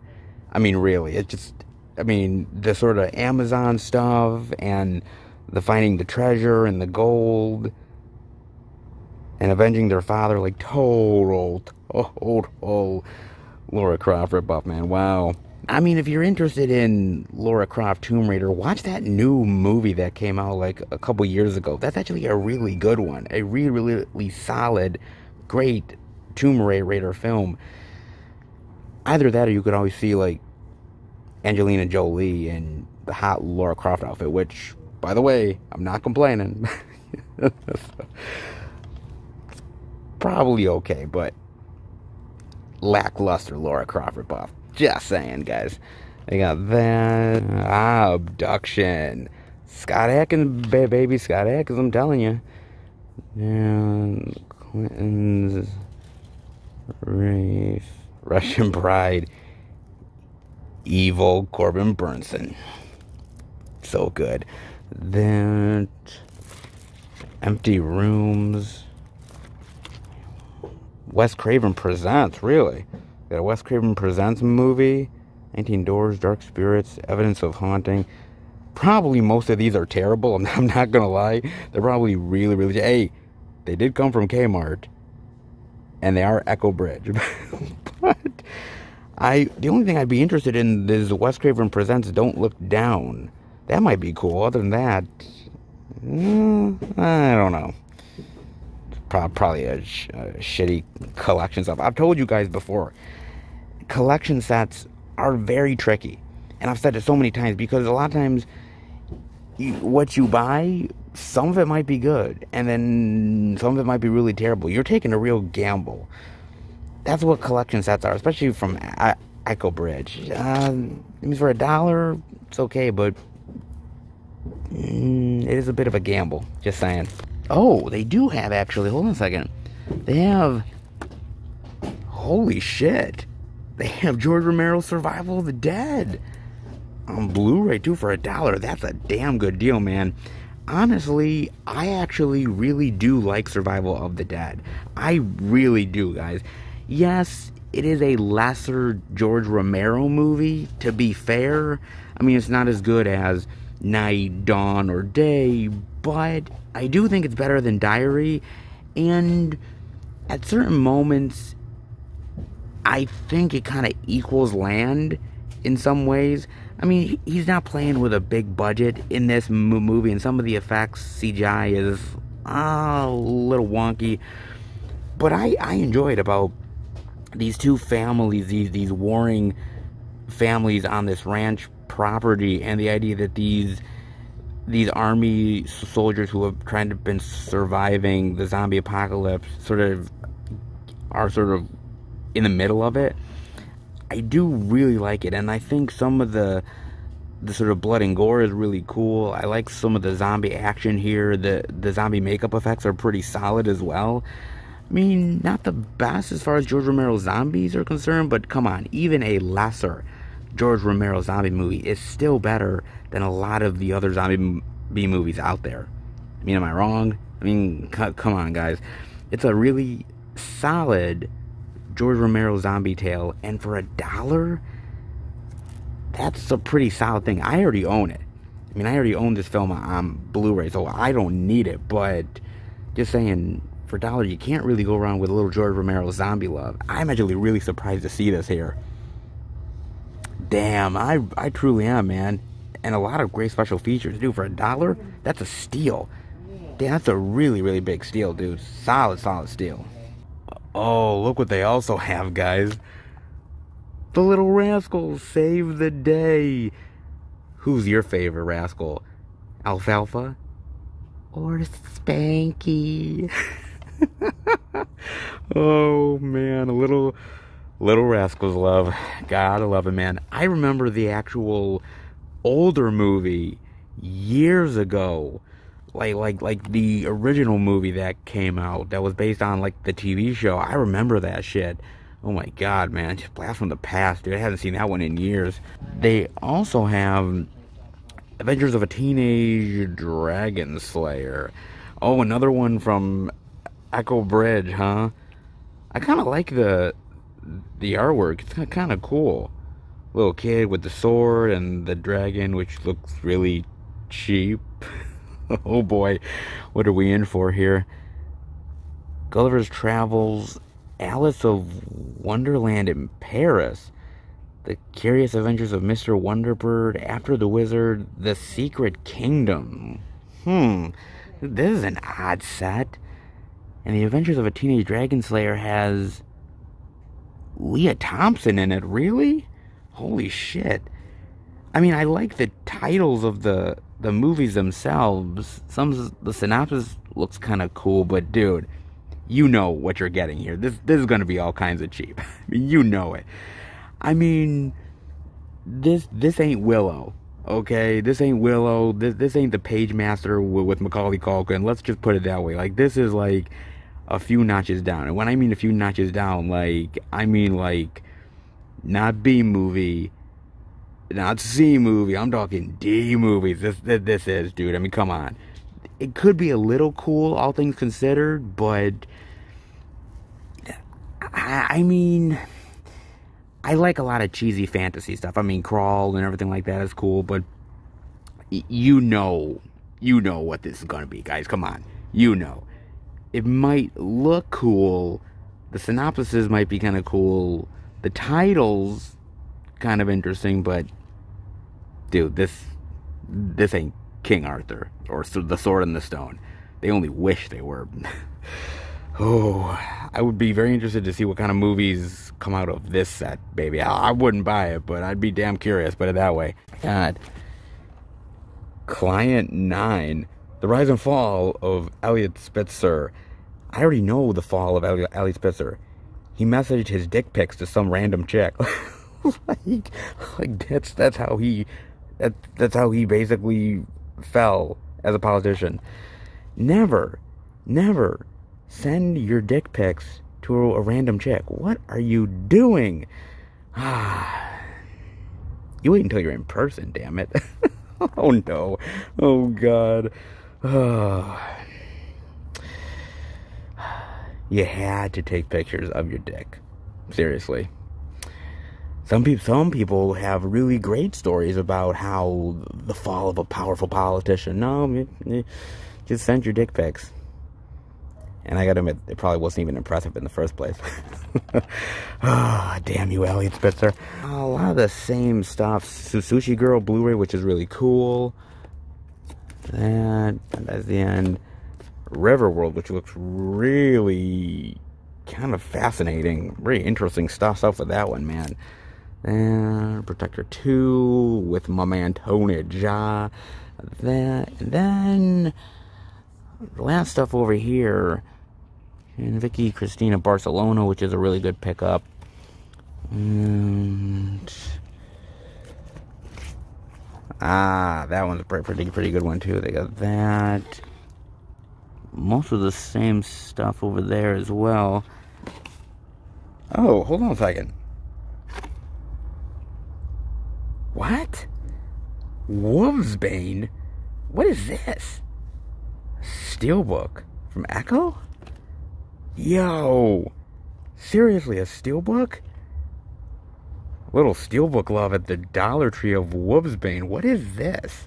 I don't think I've ever heard of Wolfsbane. I'm liking the cover, though. Ooh. Jeremy London, really? This turn around when he is turned into a werewolf. He is approached by Van Helsing, who enlists his help in stopping a deadly vampire from resurrecting the most powerful vampire of all time, the devilish Lilith. Mark Dacascos? Yo! Seriously? What is this? Like, it's a cool little sort of werewolf versus vampire movie? Really? I'm not gonna lie, this definitely probably ain't Underworld, that's for damn sure. Oh man, it's probably really cheesy. I just have a crazy wild feeling about that. It's probably cheesy as shit, but I don't know, man. I mean, I like Mark Dacascos and Jeremy London. Jesus, man, I hadn't seen him something in a while, man. The most thing I remember him from is Mallrats. I mean, he was awesome in Mallrats. He's done other stuff, of course, but dude, Mallrats is my jam, man. Wow, it maybe takes a little bit from maybe like American Werewolf in London and Underworld, vampire, werewolf lore, and sort of mixes into this cheesy vampire and werewolf war movie. I mean, come on, it's got to be better than some of the Twilight shit, right? I mean, Jesus, please God, let it be. Dude, this is wild. I've never heard of this movie, but it kind of intrigues me. I don't mind a cheesy werewolf movie or a cheesy vampire movie. As long as I'm having fun with it, I kind of don't mind it. And a steelbook love, too, for $1? I gotta admit, I'm a little intrigued. I'm not gonna lie, man. I like that. It could be cheesy as shit, but for $1, it might be worth it. I'm just saying. Wow, that is crazy. I was not expecting a steelbook here, especially of a wild werewolf versus vampire movie with Jeremy London, of all people. Seriously? Holy shit. Dude, I mean, they got a ton of stuff here, man. I mean, seriously, the media is overflowing at this Dollar Tree. It's all pretty much the same stuff, but if you look hard enough, there is a difference or two. I mean, that George Romero Survival of the Dead, Wolfsbane, the Fall of Elliot Spitzer. Spoiler, he just showed his pics. Yeah. No biggie, we've all done it. Jeez. Wow, look at the media here, man. There's some interesting stuff here. Not a lot, but a few things here and there ain't half bad. Who would have thought? Surprise, surprise, surprise.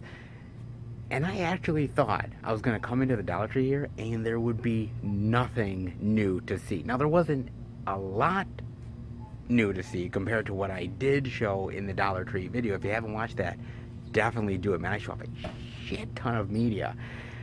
But truth be told, there was some surprises here that I was not expecting. What the hell is Wolfsbane? That looks really intriguing. And a steelbook for $1? That's a steal. Not gonna lie, man. And Jeremy London turning into a werewolf? There's something about that that's incredibly intriguing me. It really is, guys. No lie. So, yeah. I guess it really is one of those things where, go into your Dollar Trees, man. Seriously. Check them as much as humanly possible because you really don't know what you'll find. All the different variety of media until you dive into it, actually, yourself. And this time around, man, is there a lot. No lie, man. There's some pretty interesting stuff if you're willing to hunt for it. Damn right, man. And don't we love the hunt? I mean, seriously, come on, guys. We love it. Not half bad, man. Certainly some stuff that I'd buy for $1. Damn right, man. Not so bad after all. Glad I stopped by at the Dollar Tree. A little dollar love never hurt nobody, and that's for damn sure. Alright, let's head home and finish the video.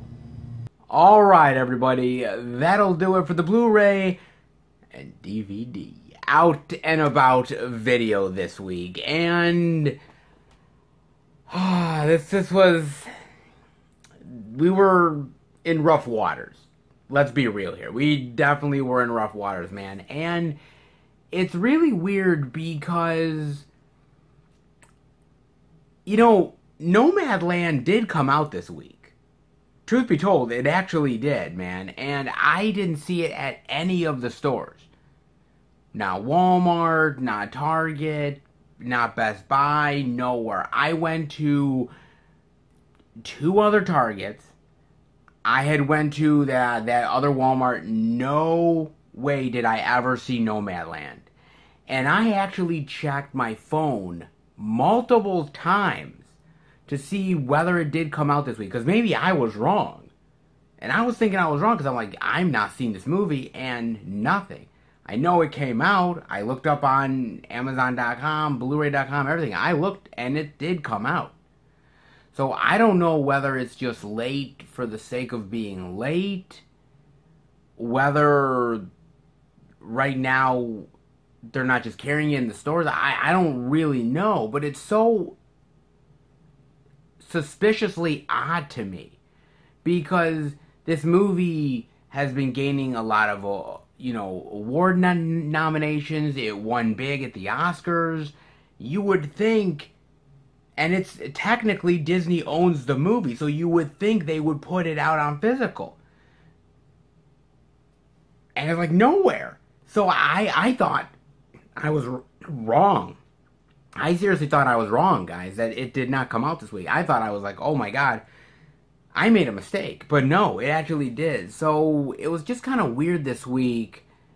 Just the fact that you think a movie's going to be out because it's a popular award season movie, and it's like nowhere to be found. Just one of those odd things this week, man. Hopefully we'll see it eventually, but that was just really odd. I mean, outside of that, there wasn't too much this week. I mean, I think things are going to get better starting next month, but this month was really touch and go. Sometimes we were able to find certain things. Other times media was really tough to find. It's not easy this time around for physical. I think with everything that's gone on with Hollywood and the pandemic, I think it finally caught up with physical media, and we've had to pay the price for a little bit. But things will get better, I promise. I sincerely do, man. I think it will. But outside of the rare oddity of not seeing a popular indie flick this week, which you would think we would see, a little light on releases. Hopefully you guys picked up something good or checked out something, interested in anything. Definitely let me know.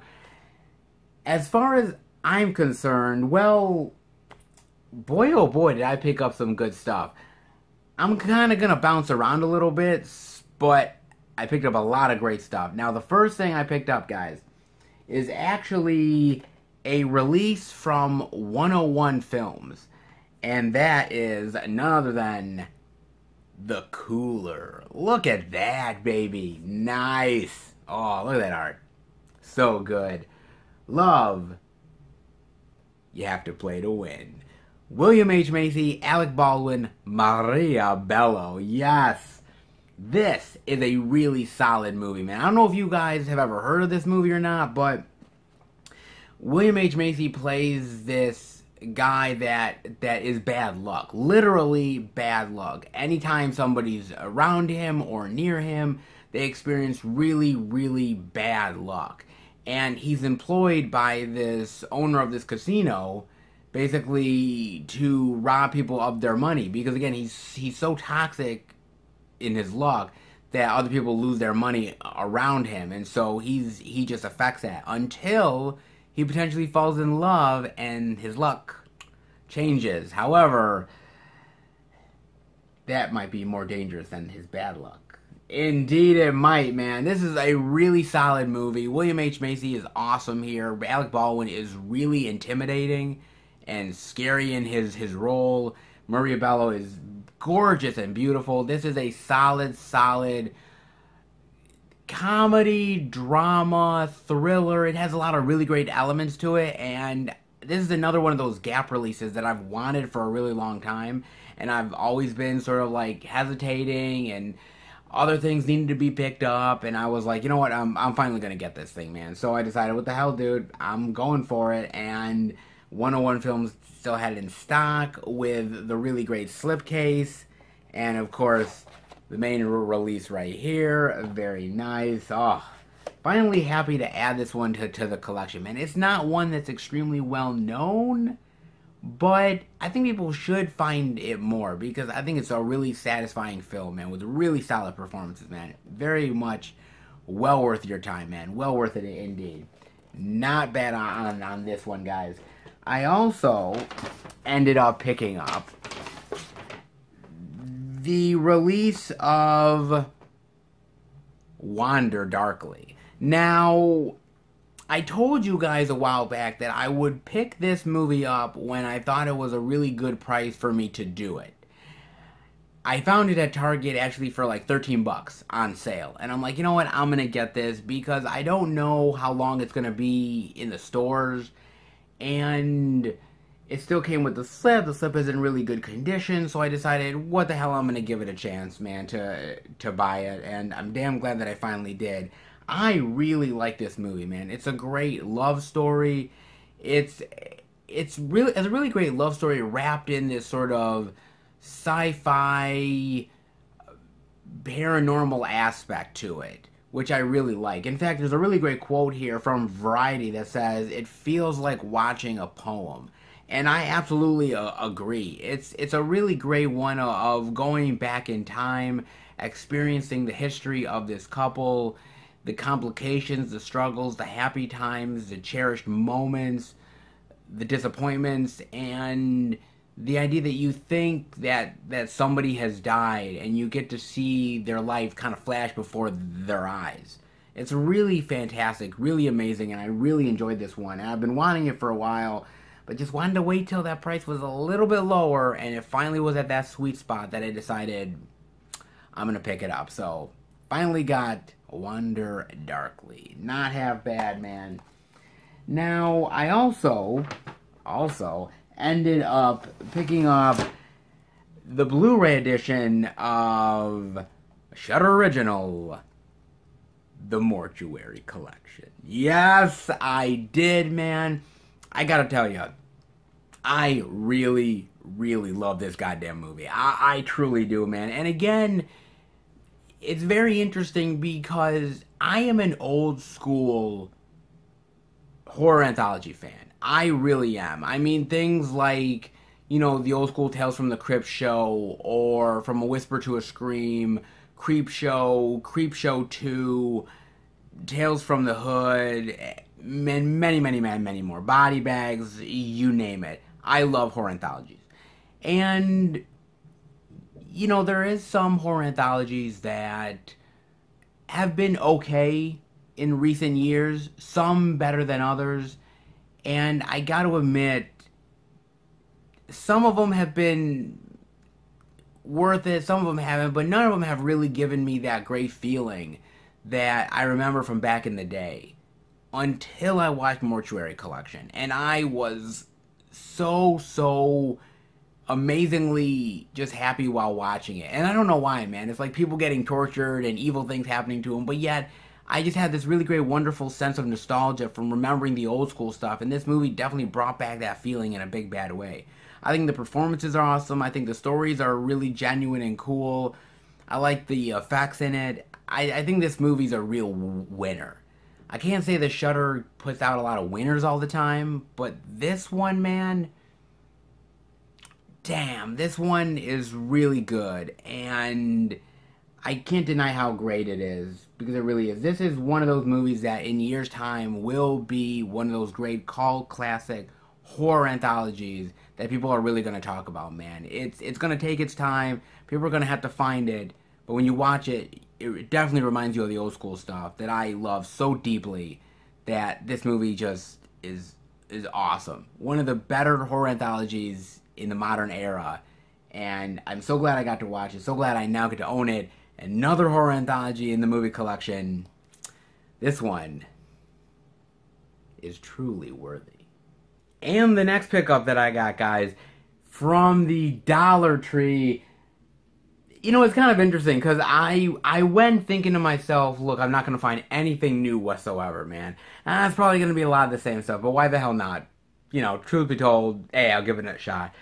And man, I was actually really happy that I went. I saw a few things that I didn't see before, and this one instantly intrigued me in a big bad way, man. And that is none other than Wolfsbane. Yes, look at this, man.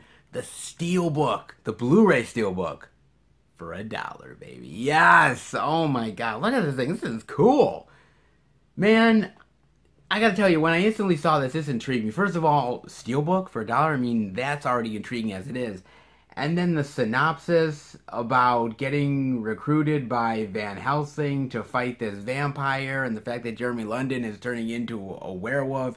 It has, like, American Werewolf in London vibes, like Underworld vibes, like maybe kind of a hint of maybe sort of like True Blood-ish, maybe? I don't know. Like, this thing looks wild, man. I was looking up stuff on YouTube with it, and it looks really cheesy, and it looks ridiculous, and so much cheese, but I don't mind that. like I instantly want to know more about this, man. And on the inside, man, I like that. Look at that. Cool. Nice. Yeah, man, I gotta admit, dude, this one really intrigues me. It really does, man. I mean, I am a vampire lover. I'm a werewolf lover. I love those type of genres, man. Whenever you kind of mash it up together, I'm always sort of intrigued. Sometimes it comes across really good, like some of the early Underworld movies, and then sometimes it comes across bad, like some of the later Underworld movies. But I always love sort of the mashup together, and this looks weird, ridiculous, bizarre, over the top, but for $1, why not, man? I don't know what I'm in for, but for $1, I'm gonna give it a go. Honestly, I'm gonna give it a chance, man. I mean, Jeremy London turning into a werewolf, fighting vampires. How could I not pick it up, guys? I mean, seriously, I am intrigued by this. And again, the Steelbook for $1. How can I seriously go wrong? I'm looking forward to this. I really am, man. Decided to pick that up, man. I think that's a really great buy for $1, man. I was looking at this up on eBay, and it sells for about $20-ish. So, I mean, I literally saved like 19 bucks. I mean, how can you really go wrong? Seriously, how can you, man? And last, but certainly not least, what I picked up from Best Buy. My pre-order that I got, man. You know why I picked this up, guys? You know why? Because I had the time of my life, and I never felt this way before. Never felt, yes, I swear, it's the truth, and I owe it all to you.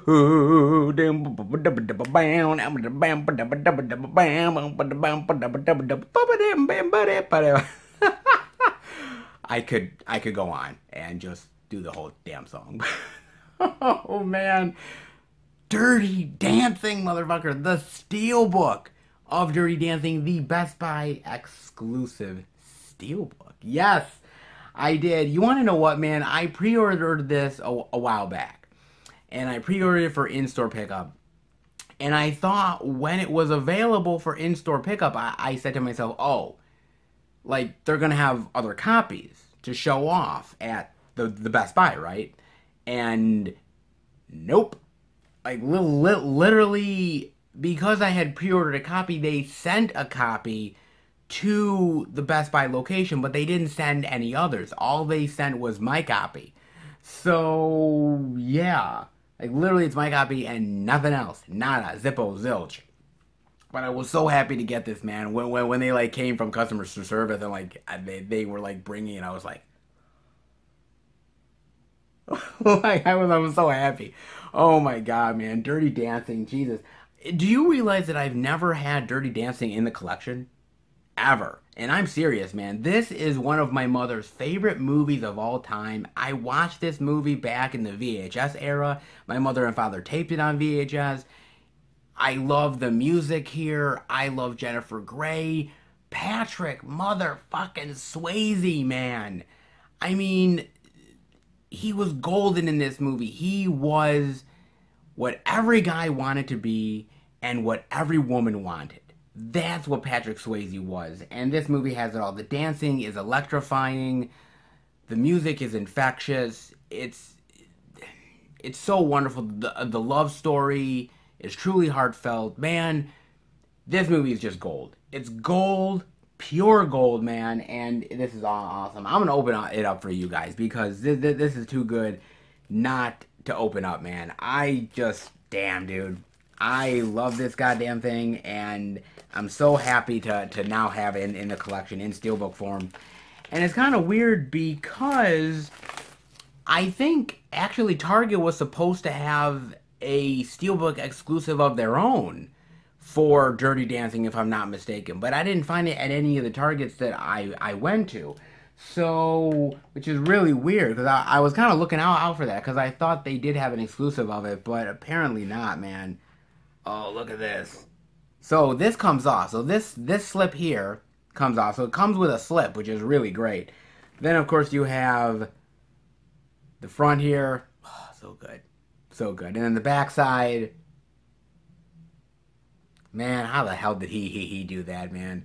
Shit. Perfect. God, when that scene happens, you're like, oh, is he going to do it? Oh, it's so great. Oh, Jesus, man. It's so good. That, and then on the inside, oh, cool. Look at that. Oh, man. Oh, so awesome. Oh, my God, dude. This is fantastic. Holy shit. I am so in love with this steelbook, man. This steelbook is so awesome, man. And then, of course, the slip goes over it.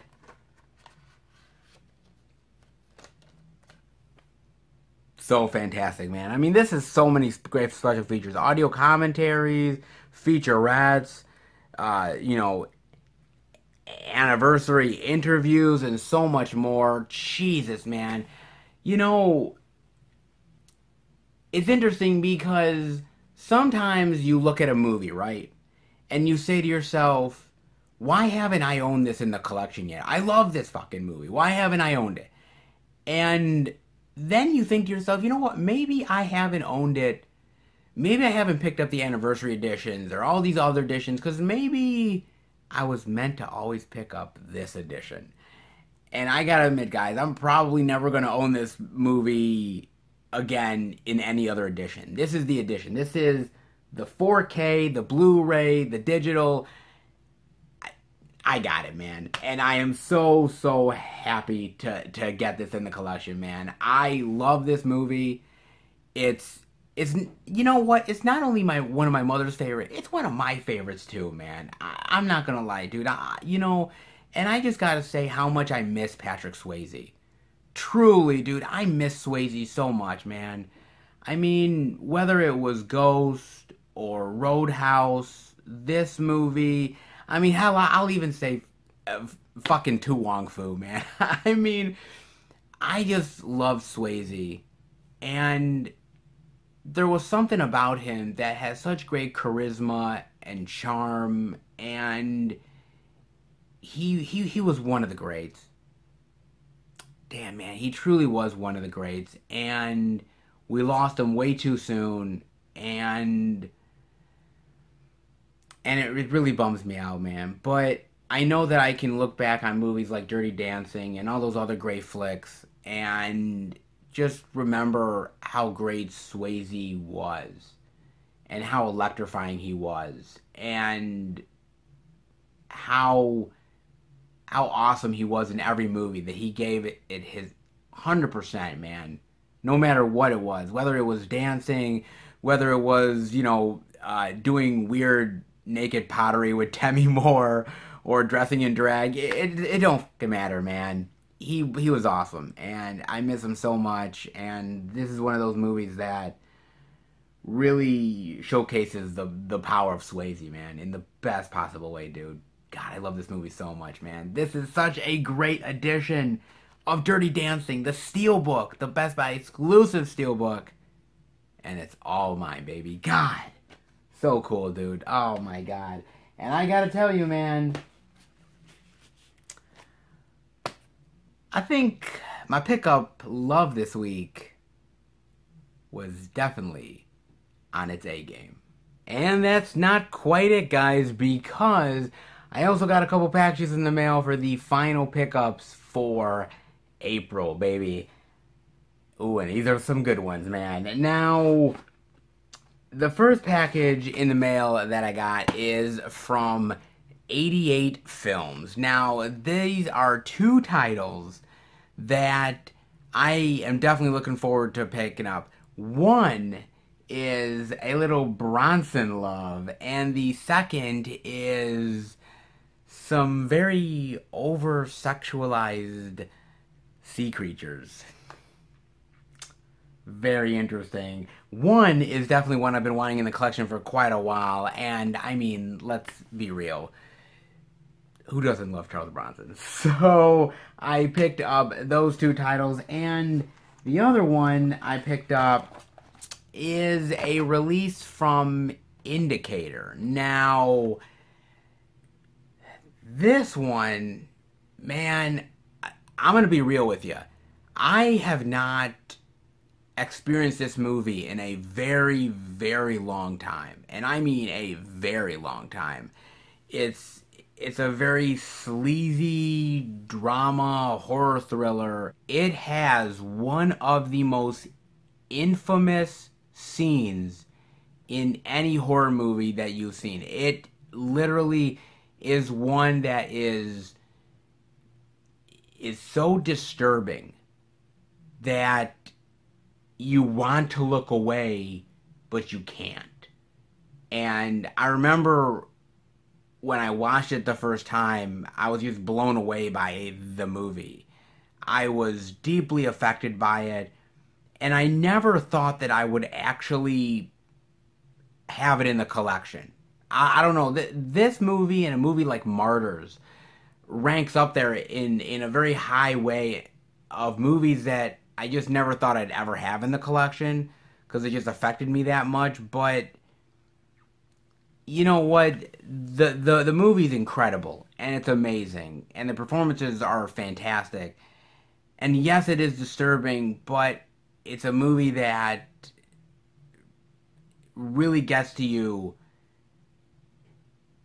But I think it's a movie that's in a class all its own. I truly do, man. And I figured, man, I don't know if I want to revisit it, but I'm going to, and it's going in the collection. So I am very intrigued to finally revisit this movie after so many years.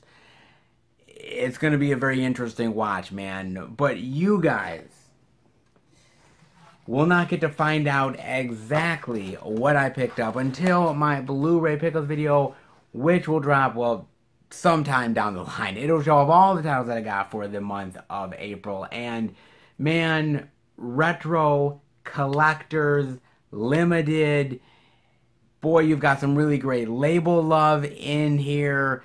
Some stuff that's already out of print. Man, some really great wild stuff that I can't wait to show you guys. Cannot wait, guys. Now, a little update on what's coming up soon for the channel. Now, last week was absolutely insanity. It was insane. I had a very rough week, whether it was with work or my girlfriend taking her PhD exams and literally losing her mind, so that was fun. And it just was a nutty week, man. And I had the best of intentions, wanting to get up the review for Coming to America 2, but then something happened. The Dollar Tree happened, and instead of focusing on Coming to America 2, well, I focused on the Dollar Tree, and I'm very happy that I did. The video came out amazing. If you guys have not checked out the Dollar Tree hunting video that I recently did, definitely do that. It's a great video, but I did move some of that review stuff aside to do that, so this weekend, you are going to be getting the Coming to America 2 review. I know, finally, it's going to come to you guys. I'm going to get up to you, I swear. Not only that, but if you guys experienced my latest live stream, you know that I had all kinds of technical difficulties. Some weird stuff with YouTube was going on, and my live stream turned into a complete and utter shit show. And I wanted to do a live Blu-ray pickups video for you guys for the final haul of 2020, the December pickups. I wanted to get it done live for you guys, and it turned into an absolute clusterfuck. So not only are you going to get the Coming to America 2 review finally, but you're also going to get a final haul video, the December pickups, coming this weekend as well. I'm going to get it done for you guys. You deserve it. Finally starting to get back on track a little bit as well. So it was kind of rough waters. I'm starting to steer things back in the right direction, hopefully. And by the way, guys, a lot of really great stuff coming up, because not only the Coming to America 2 review, but in the next coming weeks, you're going to get the Zack Snyder Justice League review, you're going to get Godzilla vs. Kong review, you're going to get the Mortal Kombat review, and much, much more. We got a lot of great stuff in the pipeline, more pickup videos, more reviews, some more live stream love, and of course, the out and about craziness as well. There's going to be a lot of great stuff on the channel, so stay tuned, because it's going to be good. And before I let you guys go, oh, I gotta talk about this one, guys. I have to. This is too good not to talk about, baby. Is Warner Brothers phasing out DVDs and Blu-rays? Damn, this literally blew up the goddamn internet, man. Wow. Oh, in late April 2021, social media users circulated a rumor that entertainment company Warner Brothers would start phasing out DVD and Blu-ray discs in 2022. But the rumor originated from a Twitter post that took a Facebook exchange out of context and blew it out of proportion. The tweet that was the source of the rumor has since been deleted, but an archived version is still available, and posits that Warner Bros. Is doing away with all physical media in favor of digital streaming. Now, the original tweet says this: as of now, there are no plans to commemorate Daffy or Tweety's anniversaries next year or ever. The company is slowly transitioning away from physical media. There are no plans for any classic cartoons on DVD or Blu-ray that I know of, except for one project we are in the middle of, which may come out later this year or not. Anything is possible, we'll just have to wait and see. It includes both Warner Archive and regular Warner Home Video. You'll still see some new releases from both during the rest of 2021, but those were planned out last year. Next year, 2022, is when this year's changes will be felt. Yes, the Tex Avery sets sold well enough for the low-overhead archive collection division, but in the big picture, it's peanuts, and the focus over there is now on streaming, meaning HBO Max. But in a phone interview with the person who said those comments, they were taken out of context. Beck said he was responding to a specific question from a cartoon fan about whether there would be anniversary collections of Daffy Duck or Tweety, and it got blown out of proportion. He didn't intend the statement to go viral and be lifted from their original context or to be used as an authoritative source about the future of Warner Brothers DVD and Blu-ray production, he told us. I don't work for Warner Brothers. I don't know what's going on the inside. I was only responding to the fact that from my point of view, I don't know of any other cartoon releases. He also ended up doing a Facebook follow-up where he says this. Wow, I blew up the internet. It looks like a little response I made to a cartoon fan wondering if Daffy or Tweety's anniversary will be celebrated on DVD or Blu-ray has blown up and gone viral. First of all, anyone claiming that Warner Brothers is planning to phase out DVD and Blu-ray beginning in 2022 has taken my words and blown them way, way out of context. Secondly, I do not work for Warner Brothers. I occasionally work freelance as a writer or consultant to their home video group. I know nothing about the inner workings of that department. A few days ago, I was asked about a few questions by anxious fans worried about the future of physical media, and unfortunately, from my point of view, I didn't have anything new to report.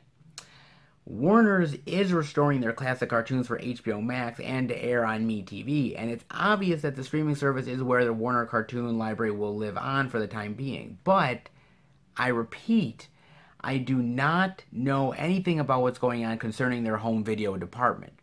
I do know that DVDs and Blu-rays will continue to be produced and that department still exists. All we can do is hope that they will continue to release their cartoon shorts on physical media.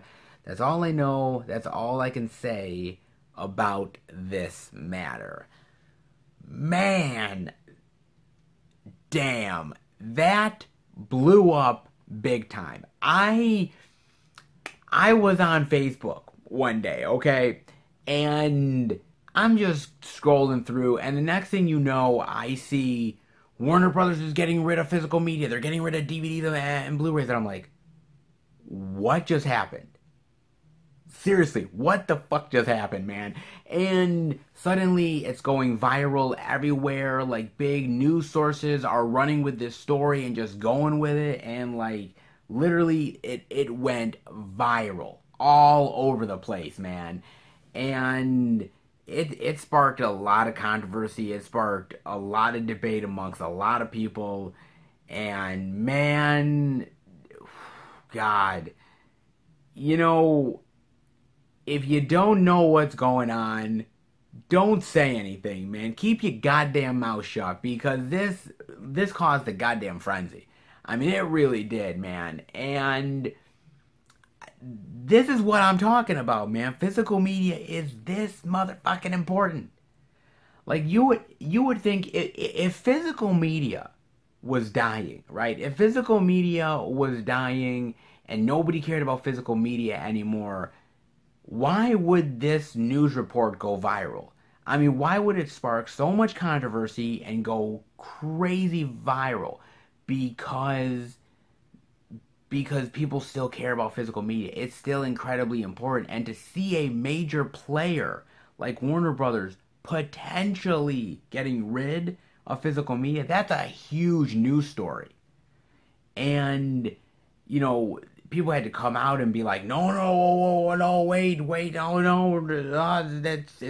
wasn't true. I just was taking things out of context, and oh my, you know, it just was all over the place, man. And yet at the same time, I wouldn't be surprised if it happens. Now, I'm not saying it's going to happen. I don't want it to happen, but let's be real for a single second, right? Physical media is not guaranteed anymore. And this is the truth. It's just not guaranteed anymore, guys. And I'm just going to lay it on the line for you. It's not. And all of these companies are focusing their hard-earned time on the streaming services. Whether we're talking about Disney, Paramount, Warner Brothers, Universal, you name it. Everybody is moving towards streaming. Whether it's Disney Plus, Paramount Plus, HBO Max, Peacock, you name it. They're all having their own streaming services, and it's all about content. That's what it's about. And this guy even ended up saying, when his words got mixed up, that the cartoon collection stuff, they are restoring it for streaming. As far as he knows, they have no plans to put it out on DVD and Blu-ray. Now, that could change, obviously, but he doesn't believe so. And you know, it's very fascinating and interesting because a lot of these companies see streaming as the next great cash cow. Truth be told, they see it as the next great cash cow. And why put something out on DVD and Blu-ray when we can just put it on a streaming service and people are going to have to pay the money for it, right? They're going to have to. And if we put it out on DVD and Blu-ray, that means that they have another way of buying it. So maybe they won't want HBO Max. And we want them to stay subscribed to the streaming service. It's all about money, man. It's greed. Plain and simple. That's what it's about. And it's always been that way. And the best way that they can make money, they're going to do it. And if it's not through physical media, then they're just not going to give a shit. Truth be told. And I think it's, you know, look, I'm always the hopeful optimist to a certain degree, but I'm also a realist. And I understand to a certain degree that these companies, they see physical media as a thing of the past, right? Yes, we're still doing it because the sales are still there. They're not as good as the streaming sales, but they're still there. But when those sales drop to a certain point where they feel comfortable getting rid of it, you bet your ass they'll do it in a heartbeat, man. They don't care. You think they care? They care because we're spending the hard-earned money for them to care. When that dries up, so will their patience. I'm just saying, man. You know, this sparked a lot of controversy, and you know, it's interesting because I think a lot of people look at Warner Brothers as a huge major player and they see the catalog of movies that they have and say, wow, there's so much that still needs to come out on Blu-ray and 4K and DVD, and to just think that they would end it is unfathomable. But think again, because it could happen. Nothing is set in stone. Nothing is guaranteed.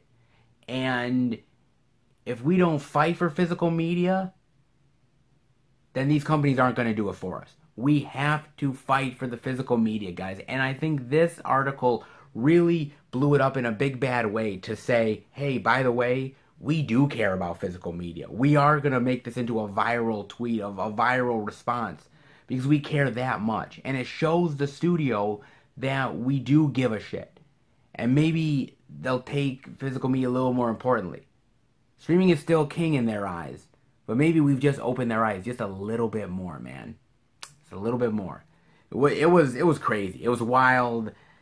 I was amazed by the responses, man. No lie. I was absolutely amazed by it, man. I was floored. But people are passionate about it. And I can understand it. I can't blame them. I'm passionate about it. And when you get people going, man, they go on one hell of a diatribe, man. Boy, this time they really did. I'm curious as to what you guys think about this. Definitely let me know, man. Wow, this was a crazy one for sure, man. But I hope you guys enjoyed the video. If you did, definitely give it the thumbs up. If you're new to the channel, welcome. Check out the other Blu-ray and DVD Tuesday videos that I do, movie reviews with my friends, live stream goodness, Blu-ray pickup videos, movie hunting like Dollar Tree hunts, and much, much more. If you're a lover of movies and physical media, hit subscribe and become a part of the Film Fan Nation. I want to thank my great subscribers for all the love that you give me, the great support, the great feedback. You guys are absolutely amazing. You give the love to me, and I hope I give the love right back to you. So thank you so much from the bottom of my heart. Thank you, thank you, thank you. And if you are interested in sending the channel any physical media goodness, any movie related stuff, the P.O. Box for the Film Fan 108 channel will be down in the description below. You know, I love you guys so much. You've been asking about us doing a P.O. Box, something that you guys could send some movie related goodness our way. So if you guys are interested, definitely send us some stuff. I'll do great subscriber unboxings and show off all the great stuff that you send our way. So if you're interested, definitely send stuff to the Film Fan 108 P.O. Box. And keep up to date with everything I'm doing through Instagram, Twitter, and Facebook. FilmFan108, keep up to date with everything I'm doing, plus special pictures and videos I do from time to time on social media as well. Alright guys, I will see you back next time for a brand new Blu-ray and DVD out and about video. Take care everybody, and remember, happy hunting.